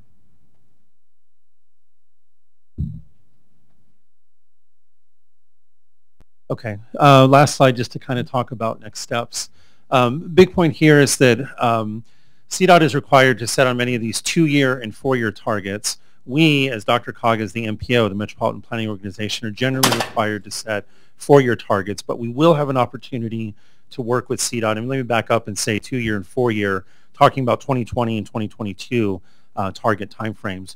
We will have the opportunity to work with CDOT in 2 years to kind of reassess based on where we're at that time, continued improvement in the data, additional analysis, some of the things that William talked about, and we'll have that chance to kind of reassess and potentially I think we can change the 4-year targets at that time if we see a need to. And, apologies for not mentioning that before. For us, again, our performance period is a 4-year evaluation period that however, there is a mid-year evaluation in 2020 at which time the state may adjust targets according to a new data set. I want to say that right now we have every indication that we will be revisiting the targets that we have established. And when we do that, DRCOG will, of course, as well as the other MPOs, will be a huge stakeholder in that.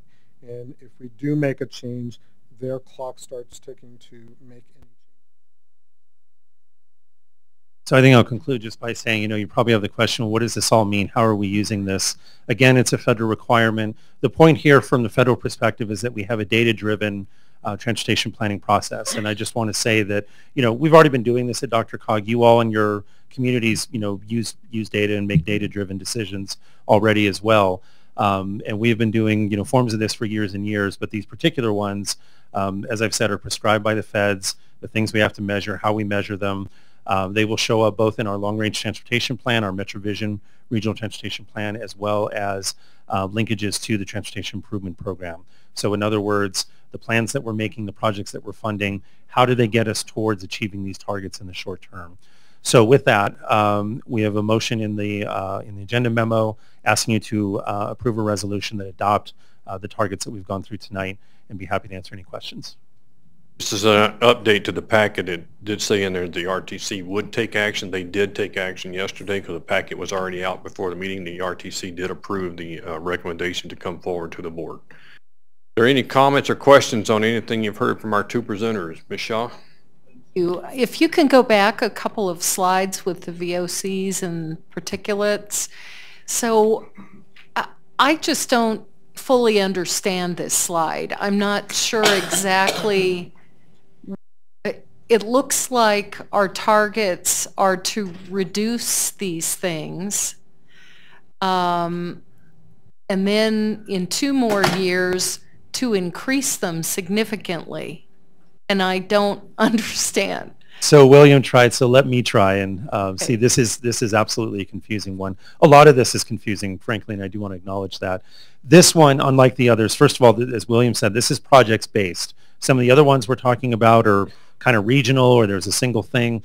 This one is totally dependent on the projects in the federal database that tracks projects that are funded with CMAQ dollars. So this is literally kind of driven by projects, first of all. Secondly, this one is emission reduction benefit. So it's a little bit counterintuitive. We want to increase the benefit, the emission reduction benefits that we're getting.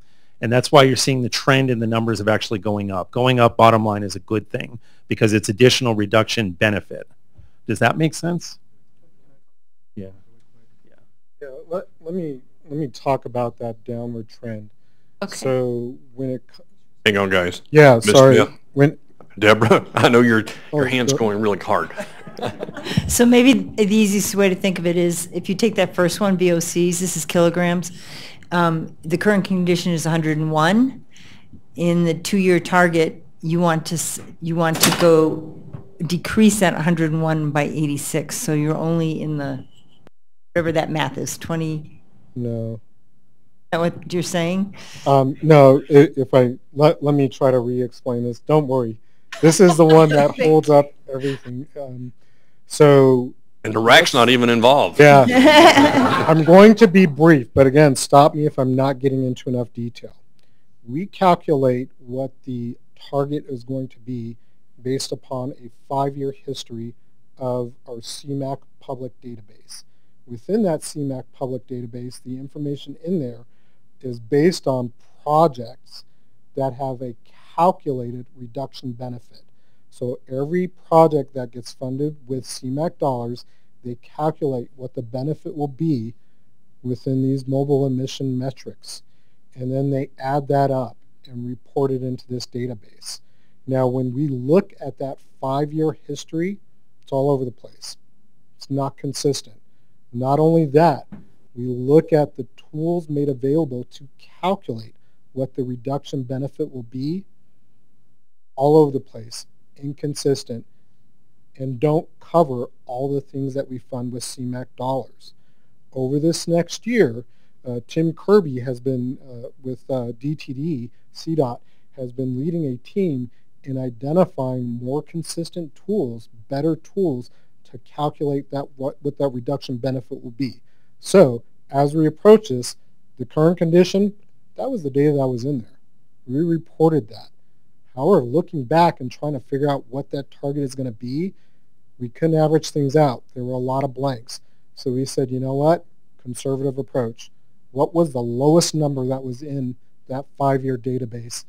That's the number that we're going to put in there for the 2020 period. But knowing that we're going to refine the tools, refine the process to make it more consistent, we think in 2022 we'll get a little bit higher in the benefit reduction. What that means is we're going to be able to pick and quantify that reduction benefit on better projects. But, apologies for not getting that correct the first 2 times there. Smith, did you have another comment? Okay. Other questions or comments?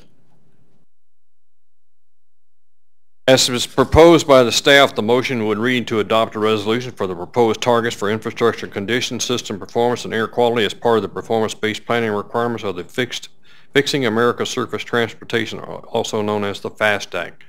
Do I have a motion? Thank you, sir. We have a motion. Do we have a second? Second. We have a motion and a second. All those in favor of the motion? Aye? Aye. Aye. Any opposed? Any abstentions? Motion carries. Mr. Cottrell, I think you're back up again. Folks, this one I think you're going to be wanting to particularly hear what's going on with your TIP process. Okay, I'm up here once again for the 20 to 23 TIP cycle. So just approximately 4 weeks ago, the regional call for projects closed, and we received 20 projects totaling $109.3 million. That is contained within the attachment that you have, like this. So what has staff been up to since then? Well, last week, DRCOG staff finished up scoring the projects and turned that information over to the TIP project review panel. They have met a couple times. Their second meeting was actually earlier today. And they have reviewed these scores, and they have started to shrink that list into what we're calling the Tier 1 list, and that's approximately 200% of the target funding, which is $32.5 million. So right now, they've whittled that down to a list of approximately $70 to $75 million. They also today chose projects in which they would like to hear presentations from project sponsors. Those presentations will be given to the panel 1 week from today, next Wednesday the 24th at 2:30. Board members are certainly welcome, as anyone from the public. I will now certainly work with Connie to get notification out to you in case you would like to attend. After the presentations on October 24th, so next week, the panel will reconvene to make a recommendation on what suite of projects will be contained within that $32.5 million target. Then that will happen in early November after the elections take place, in hopes that they can come to some kind of recommendation that will be brought forth to our committees and also this board, either in the November or December timeframe. And so once that actually takes place, we can begin the sub-regional call for projects, which will happen early next year. So that's a quick summary of kind of where we're at with the call for projects. Any questions or comments that you have? Make sure that if you get a call to come in and talk to the board, you don't blow that off. That's a one-time invitation. All right, thanks, Mr. Cottrell. Mr. Calvert, I'm sorry, Ms. Stolzman. Thank you. So Todd, I have a couple questions for you. Can you tell us what projects are in that Tier 1 section of projects? And if a project gets called in for a presentation, does that mean it's in a different echelon, or there are just questions about those projects? No. So the ones that are being asked to make a presentation to the panel, that does not mean that projects that are being asked or are not are being considered. They just requested additional information. That's all the panel members had asked. In terms of which projects are no longer in that list to be considered, as actually there's only 4 of them from the deliberations that took place. And now I'm trying to remember because I did not write them down. I'd rather you not tell than make a mistake. Might be best to come back at a later time and provide that information to you. I mean, we'll be sending an email out, and that will contain that information, Todd, I assume. Yes. Other questions or comments? This is just a presentation. Mr. Dyack? With this being a new process, I'm kind of curious as to how the climate was, how the interaction was. I mean, I think the goal was more collaboration. You know, that there was some trepidation about this new process, at least early on. We're down the road. Can you kind of report back as to what your observations are as to what the interactions were in the climate and collaboration? So you're talking about the panel, correct? Correct. Okay. Would you like me to explain more right now, or come back at a later time once they've made a recommendation? I mean, just high level, your observations. Certainly. Did they work well together? Was it collegial? Yes. I believe everyone was sort of putting on their regional hat. Certainly put their local hat on when necessary if questions were asked about specific questions. So the staff did provide the panel with the list of scores, and they did talk about other ways to look and sort of start to look on ranking the projects other than the score that was provided. It should be noted that the score that we provided was between a 1 and a 3. So 3 representing high, 1 representing low, and the spread was somewhere between, say, 1.5 to 2.5. So there wasn't much variation between.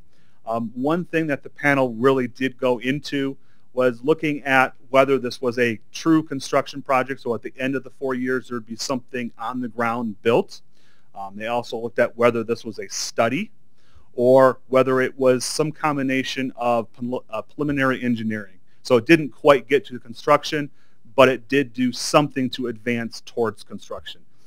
So the panel kind of split that into 3 different piles and kind of looked at it in terms of what's more manageable to look at like projects.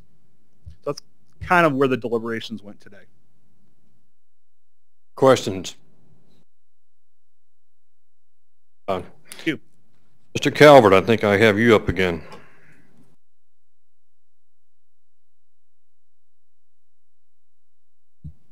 Thank you for Todd for having 3 items tonight, so I don't feel bad about only 2. Doug just reminded me and told me that I did something I didn't know. There is a revised version of both the memo and the presentation at your place. So look for a memo that has a few little red lines on the front end.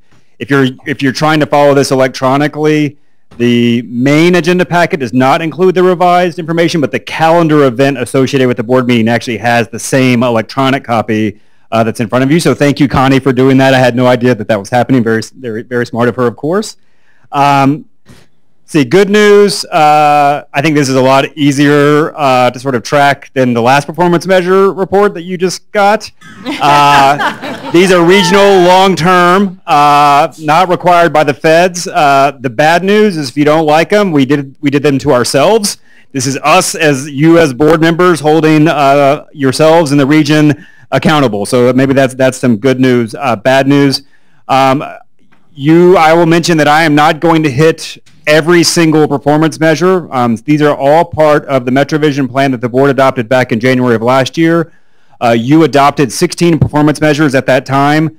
The packet includes observations for all 16. Probably not worth our time to go through 16 performance measures. I'm going to hit 4 just in some ways to help you interpret what's in front of you. If you see something that you want to know more about, we can always come back, whether it's this meeting or a work session or whatever, to talk a little bit more about that. And I will just mention that all this will ultimately end up on the DRCOG website as well. So I always like to use this when we're talking about MetroVision related items. So as the board was thinking through the MetroVision plan, you were doing 2 things that were very difficult at the same time. Big picture, grand aspirational, what do we want to be as a region in the year 2040? But let's do that within a structured way, right? So that we can align our regional aspirational vision with our overall strategic planning models and organization, right? So that took a lot of time and effort. That plan process includes the highest level strategic altitude within the performance, within the planning model, such as overarching themes and outcomes, all the way down to the lowest altitude of strategic initiatives. Tonight we are going to talk about performance measures and targets. I will just mention I did give an overview of initiatives back in February. That is also something that the board talks about at your annual workshop. So we are hitting you several times a year with this information. So as I noted, the board spent a lot of time not only talking about what should those 16 performance measures be, what should the targets be, but you also spent a lot of time talking about, well, what does it mean to us? And what you see on the slide are really kind of some excerpts from the MetroVision plan that the board adopted. The idea behind this performance management system is to verify whether our shared actions are moving the region towards the desired outcomes that are laid out in the MetroVision plan. And importantly, they are not intended to judge the performance of individual jurisdictions or projects. This is really about collective impact. Are all the things that we're working on in the region advancing us to the shared outcomes that are associated with the MetroVision plan? Couple of very quick disclaimers. Do not anticipate any measure and observation between, let's call it 2014 and 2040 is going to look like a straight line. There's any number of reasons why year over year you are going to see sort of choppy results from observations. Also recognize that you're looking at, in general, 3 years of observations. You really can't draw firm conclusions with 3 years of observations for 25 years worth of measurement. So it's really, and it's also hard to then sort of extrapolate those trend lines out. We've tried to kind of give you staff's gut reaction of where they fall within ahead of schedule, behind schedule, just to kind of get the conversation going. I will also mention one that's not on the slide. Answering the why question is always going to be hard.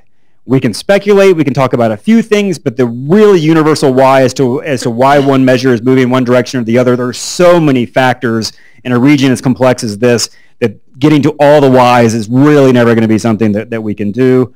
And I will also mention, and it sort of came up in the previous performance measure conversation as well, we are always looking to improve our data sets and our methodology for thinking about how we do performance management. So that is just something that is part of this work. if there are improvements in data sets or improvements to the way that measures or targets can be measured, that actually requires a board action for us to amend the plan. So anything in that space you will always see before that's really something that becomes part of the performance management plan. So again, this is the corrected version, kind of just an overall cheat sheet in terms of how we're doing on all of the 16 performance measures. Basically, half and half ahead of schedule or on track, half behind schedule, or we use the term no determination, mostly because the data's gotten a lot better and we really should have had a different baseline. It's too long to fit on a slide. Those two are really about data improvements, maybe more so than it being fuzzy as to whether we can make a judgment call one way or the other in terms of whether we're ahead of schedule or behind.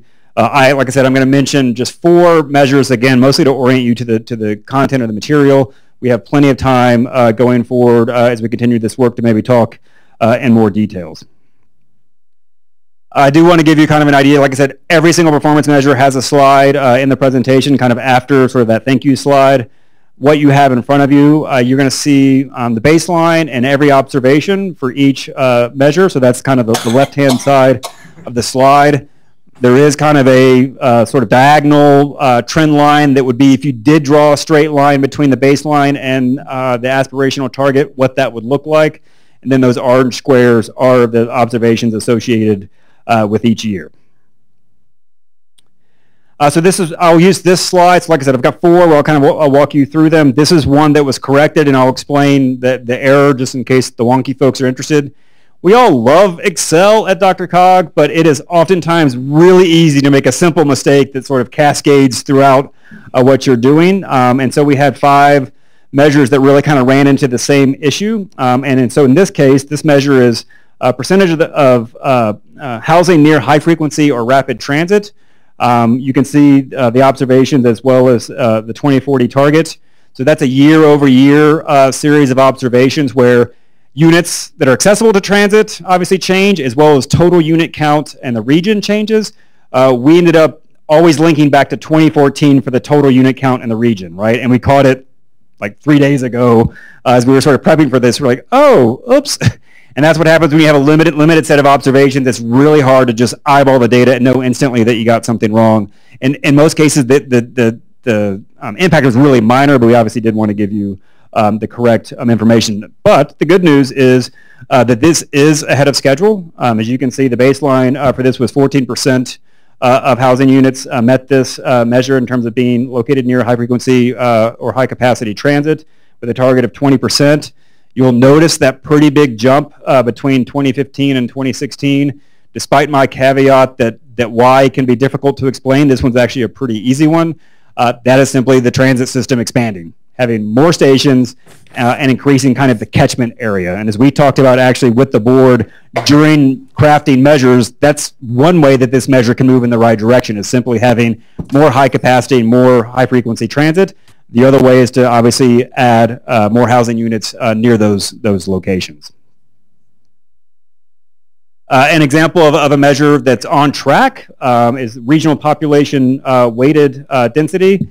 You will notice in a couple of the slides, we actually went pretty far back. If it was really easy and clean and didn't bring any sort of methodological noise to the measure, we went ahead and did that. So it was pretty easy for us to go back to 1980 to show population weighted density in the Denver region over the course of that time. As you can see from that sort of fake trend line, the target the board set was actually more ambitious in terms of seeing an increase in density in developed places that maybe the region had experienced in the 20 or 30 years prior. What was really sort of interesting as we put this together is this is exactly what you heard from the state demographer at the board workshop if you were there in August. What she said is she keeps hearing the term, there's unprecedented growth happening in the Denver region. That's just not true. Raw numbers, we've had other periods of much more expansive growth. What's happening is you're having a lot of growth in developed places, more intensely developed or more intense product, and it just feels like it's more growth in terms of population or employment, but in reality it's just sort of where that growth is happening. So by and large on track for this measure. One that obviously the board spends a lot of time thinking about, vehicle miles traveled per capita. As you can see, we are calling this one behind schedule. I think next month are going to get DRCOG's annual congestion report, which will spend a lot more time talking about this measure of congestion as well as some other items. But as you can see, we are behind based on these observations for this measure. I hate to stand up here and suggest that and feel like I'm suggesting correlation, but if you look at those orange squares, it tracks really well. Unemployment goes up, VMT goes down, and as soon as you enter the recovery and unemployment goes down, VMT goes up. Again, I'm not here to talk about causation correlation, but if you plotted those two together, they would look pretty darn similar. So that we did want to give you an example of, again, we call it no determination, but I don't really think that's the fairest descriptor. This is the protected open space measure. The board set a target of increasing the amount of protected open space in the region. When the board was discussing this measure and target, our regional parks and open space data set had roughly 1,850 square miles of parks and open space that we characterized as protected. Lo and behold, we had some very good data conversations with the state land board, who has lots of property holdings, many of which they do not necessarily consider protected as open space. So we've now created a better regional data set, which ultimately dropped, as you can see, every observation before what we thought the baseline was back in 2014. So this is an example of something that we will bring back to you to say, listen, frankly, we've got better data right now. We've had an important partner reach out to us and make some improvements to our data set. So maybe this is something the board should consider in terms of whether this measure still makes sense. And if so, should we establish a new baseline and a new target? So a few high-level observations, and I kind of alluded to this previously. For some measures, sort of our robust economic recovery is a tailwind. For other measures, it's a headwind. That's just the reality. It's obviously helped with adding population and employment in areas well served by transit. It has not helped necessarily on the VMT per capita measure. A few ideas related to what's next. Obviously, this is not an action item. This is here for your information. Every conversation that you have each and every month can help inform this work. It doesn't just have to be when we're here talking about the overall performance management approach to MetroVision. As I mentioned, when it comes to the actual measure itself and the target associated with it, that is a board action. So over time, if something comes up that you really want to address, that is obviously something that was within your purview to change or to amend. You probably will see things like that from staff on a few of the measures, which I sort of have alluded to. We will be putting a lot of this information up on the MetroVision DRCOG.org website for public consumption as well. And I will also mention we're a little bit behind schedule in bringing this in front of you this year. Our expectation is this may be more of a quarter two information item that you see in 2019. So this will not be the last time you see this, and frankly, probably in the next 6 to 7 months, you'll probably see 2017 numbers for these measures as well. I do just also want to mention, recognize that there is a lot of activity happening in the region, but led by DRCOG, part of your local community efforts that are all helping us achieve those shared outcomes. These are just an example of some of those initiatives. But as I mentioned in that very early slide, these measures are about collective impact. These are not necessarily individual designed to ultimately evaluate or weigh in on very specific initiatives. Oftentimes these initiatives have their own measures that are associated with evaluating the performance of them as individual initiatives, but there is a lot going on that, again, hopefully move us towards those shared objectives and outcomes that are part of the adopted plan. That's it for what I planned to prepare. I also have a phoner friend, Andy Taylor, who leads our planning team and has really sort of spearheaded all of this measurement work across teams and divisions here at DRCOG. So if you have a really hard question, there's a good chance it won't be me that answers it, but happy to have questions from the group or discuss. Okay. Comment or questions, Ms. Christman? Yeah, you have to use that funky thing. Okay. When you go to traffic fatalities, we're behind schedule, which I guess means more people are dying.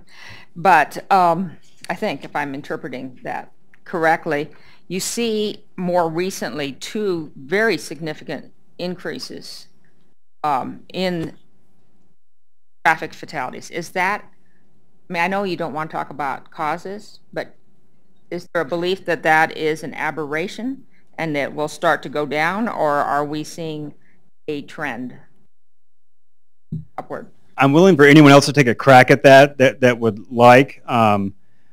2 observations. Oh, look at Jacob right there. Thank you, sir. I turned that mic off to make sure that it's on. So I have 2 phone friends. Thank you, Jacob Rieger. Just is, can he turn the mic on?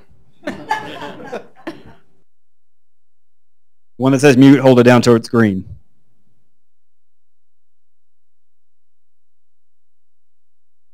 Can you hear me? Okay, there we go. All right.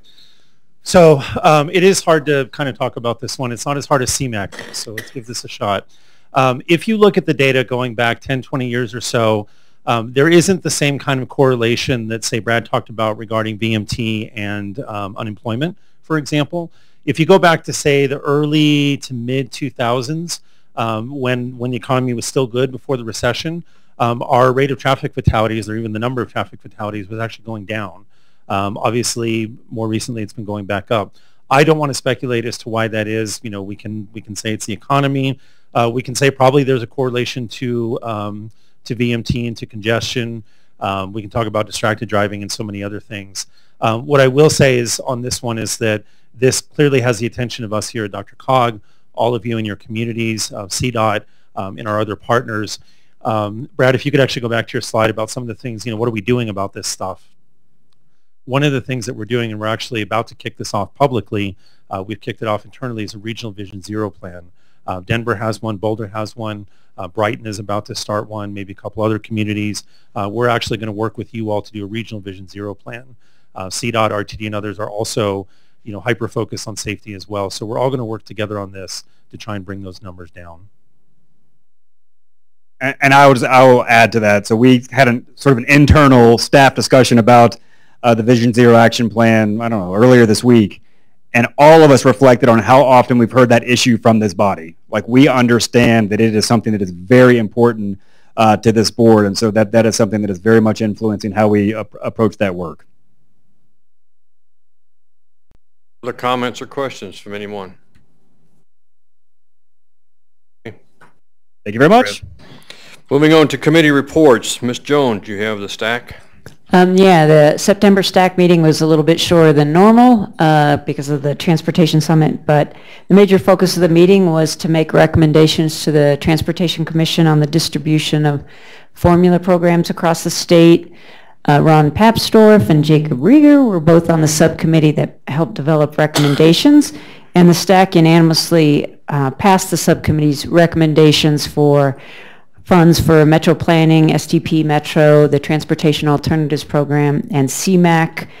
And at the next meeting, then we'll finish up by reviewing the recommendations for Faster, Safer Money and the Regional Priority Program. I imagine the latter will be a little more controversial because the subcommittee couldn't reach resolution on that. And the other thing I'd mentioned from the meeting is CDOT is planning to establish a subcommittee to help advise them on how to distribute the Senate Bill 1 multimodal funding. From Metro Mayors, we had an introduction of a young lady by the name of Alice Jackson. Alice Jackson is now the president and CEO of Xcel Energy Colorado. So she just took that position of having recently transferred up here from Amarillo. And David Eves, the former president, has now moved up another level. He is a regional president of Xcel Energy, covering multiple states other than just Colorado. So it was a chance to meet her. I will tell you that she is attempting through the business groups that she supervises within Xcel Energy to reach out to all elected bodies that they serve, and hopefully have an opportunity to sit down and meet with each of you and introduce herself. So expect the business development folks and the political groups that are within Xcel Energy to start reaching out to you. Several of those meetings are already being set up with the county commissioners, mayors, around. So please introduce yourselves when you have the opportunity. Seems like a very nice young lady and very capable in the background she has in energy. Metro Mayor's also spent a lot of time talking about what we've done tonight, transportation. But another one, a big issue that's continuing to loom that Metro Mayor's is trying to figure out how to bring into the realm is water storage. This continues to be an issue in Colorado, the drought conditions we've seen, and a lot of the water that falls in Colorado leaves Colorado without ever having an opportunity to be used. Water storage continues to be an issue. We're continuing to look at that. Affordable housing has not gone away. Clint and a couple of the mayors, am I missing anything from the MAC caucus from the 3rd? Okay. All right. Mr. Partridge is not here. He asked me to report on that if I can. Go ahead. I got you, Joan. I'll come right back. So I just had the MAC met in Arapahoe County to discuss the opioid epidemic, and it was actually a really helpful presentation by Robert Bullock, who's on the governor's opioid task force. Then the Arapahoe County Sheriff and Coroner spoke, and then also the Tri-County Health Director. And so if anybody's struggling with that issue, I'm sure we all are in our communities, they had a lot of very innovative ideas that they're piloting, and follow up with me if you want any of the information they handed out. Ms. Peck, you had a comment you want to add? I did, thank you. Actually, I just would like you to repeat the name of the Excel president that... Alice Jackson. Thank you. Ms. Warren is not with us tonight, so we'll skip the agency. Mr. Rex on the rack, please. Thank you, Mr. Chairman. Several administrative items at the last meeting. One referring to, we had a briefing on the 2017 audit, which was very successful. There was a briefing on the proposed plan for their work program and budget process for the upcoming year. We did get a briefing on the proposed rulemaking on low emission vehicle program. Employee classification policy. The RAC's employee classification will now follow the state of Colorado system. They used to follow DRCOG's, go figure. And that extended back to the day when RAC used to be housed at DRCOG. I mean, that was way back in the day. Had a presentation on the performance effectiveness of the advertising and outreach program at the RAC, and a briefing on the mow-down pollution. And they also have a new snazzy website. I don't know if anybody's seen it, but I'd recommend you get on there. I think it's pretty cool. They did a good job with it. Thank you, sir. I want to cover for Mr. Rakowski on the E470 authority. Mr. Roth? Thank you. No, I'm not returning your call. What's that? I'm not returning your call. I was just checking to see if you had your phone off. Didn't hear it ring.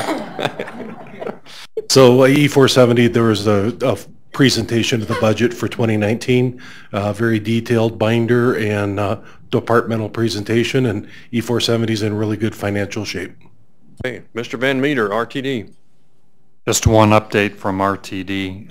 Most folks are probably aware that we are in litigation with Denver Transit Partners, the consortium that constructed and operates and maintains our Eagle P3 project. So since we're in litigation, I can't tell you much about that. But there has been a lot of interest and concern from various folks regarding the status of the individual projects in the Eagle project as a result of the litigation and RTD's notification to DTP that they are in default of or in breach of contract or default. I can't recall the exact wording. Don't quote me. I'm not a lawyer.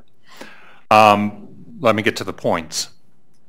Points are: one, the formal notice is giving a notice of continuing concessionaire termination event under the concession agreement. RTD is exercising and preserving its rights under the concession agreement. So the action RTD took is just preserving its rights under the concession agreement.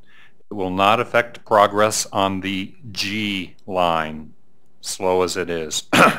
We are committed to working with DTP to finish the G line. This is solely a commercial dispute, and this will not impact service on the University of Colorado A line or B line. So this is a commercial contractual dispute between the parties, we can work well together on the projects, and there's no concerns regarding continuation of service on the University of Colorado A line nor B line, nor making progress towards opening the G line. Diak, you had a comment? Chair, thank you. We actually did have two E470 board meetings since last one. Director Roth did the latest one. The last, the one that I went to, the hazmat corridor was being discussed for E470, and the E470 expansion from Quincy to I-70. There was a contract for the construction manager, general contractor. So that is getting geared up so they can expand from Quincy to I-70. So good things, again, like Ross said, continue to happen on E470. Hey, just a quick reminder, check your calendars. November 28th is the next meeting. So if it's already on your calendar, it's the wrong day. So, ladies and gentlemen, I greatly appreciate the attendance and the turnout tonight. Hopefully you will see this same turnout in the future. To those who are attending your first meeting, I hope you enjoyed it, and I hope you will come back to visit us. Ladies and gentlemen, we are adjourned. That's it. Already have it on the. Yeah, he won.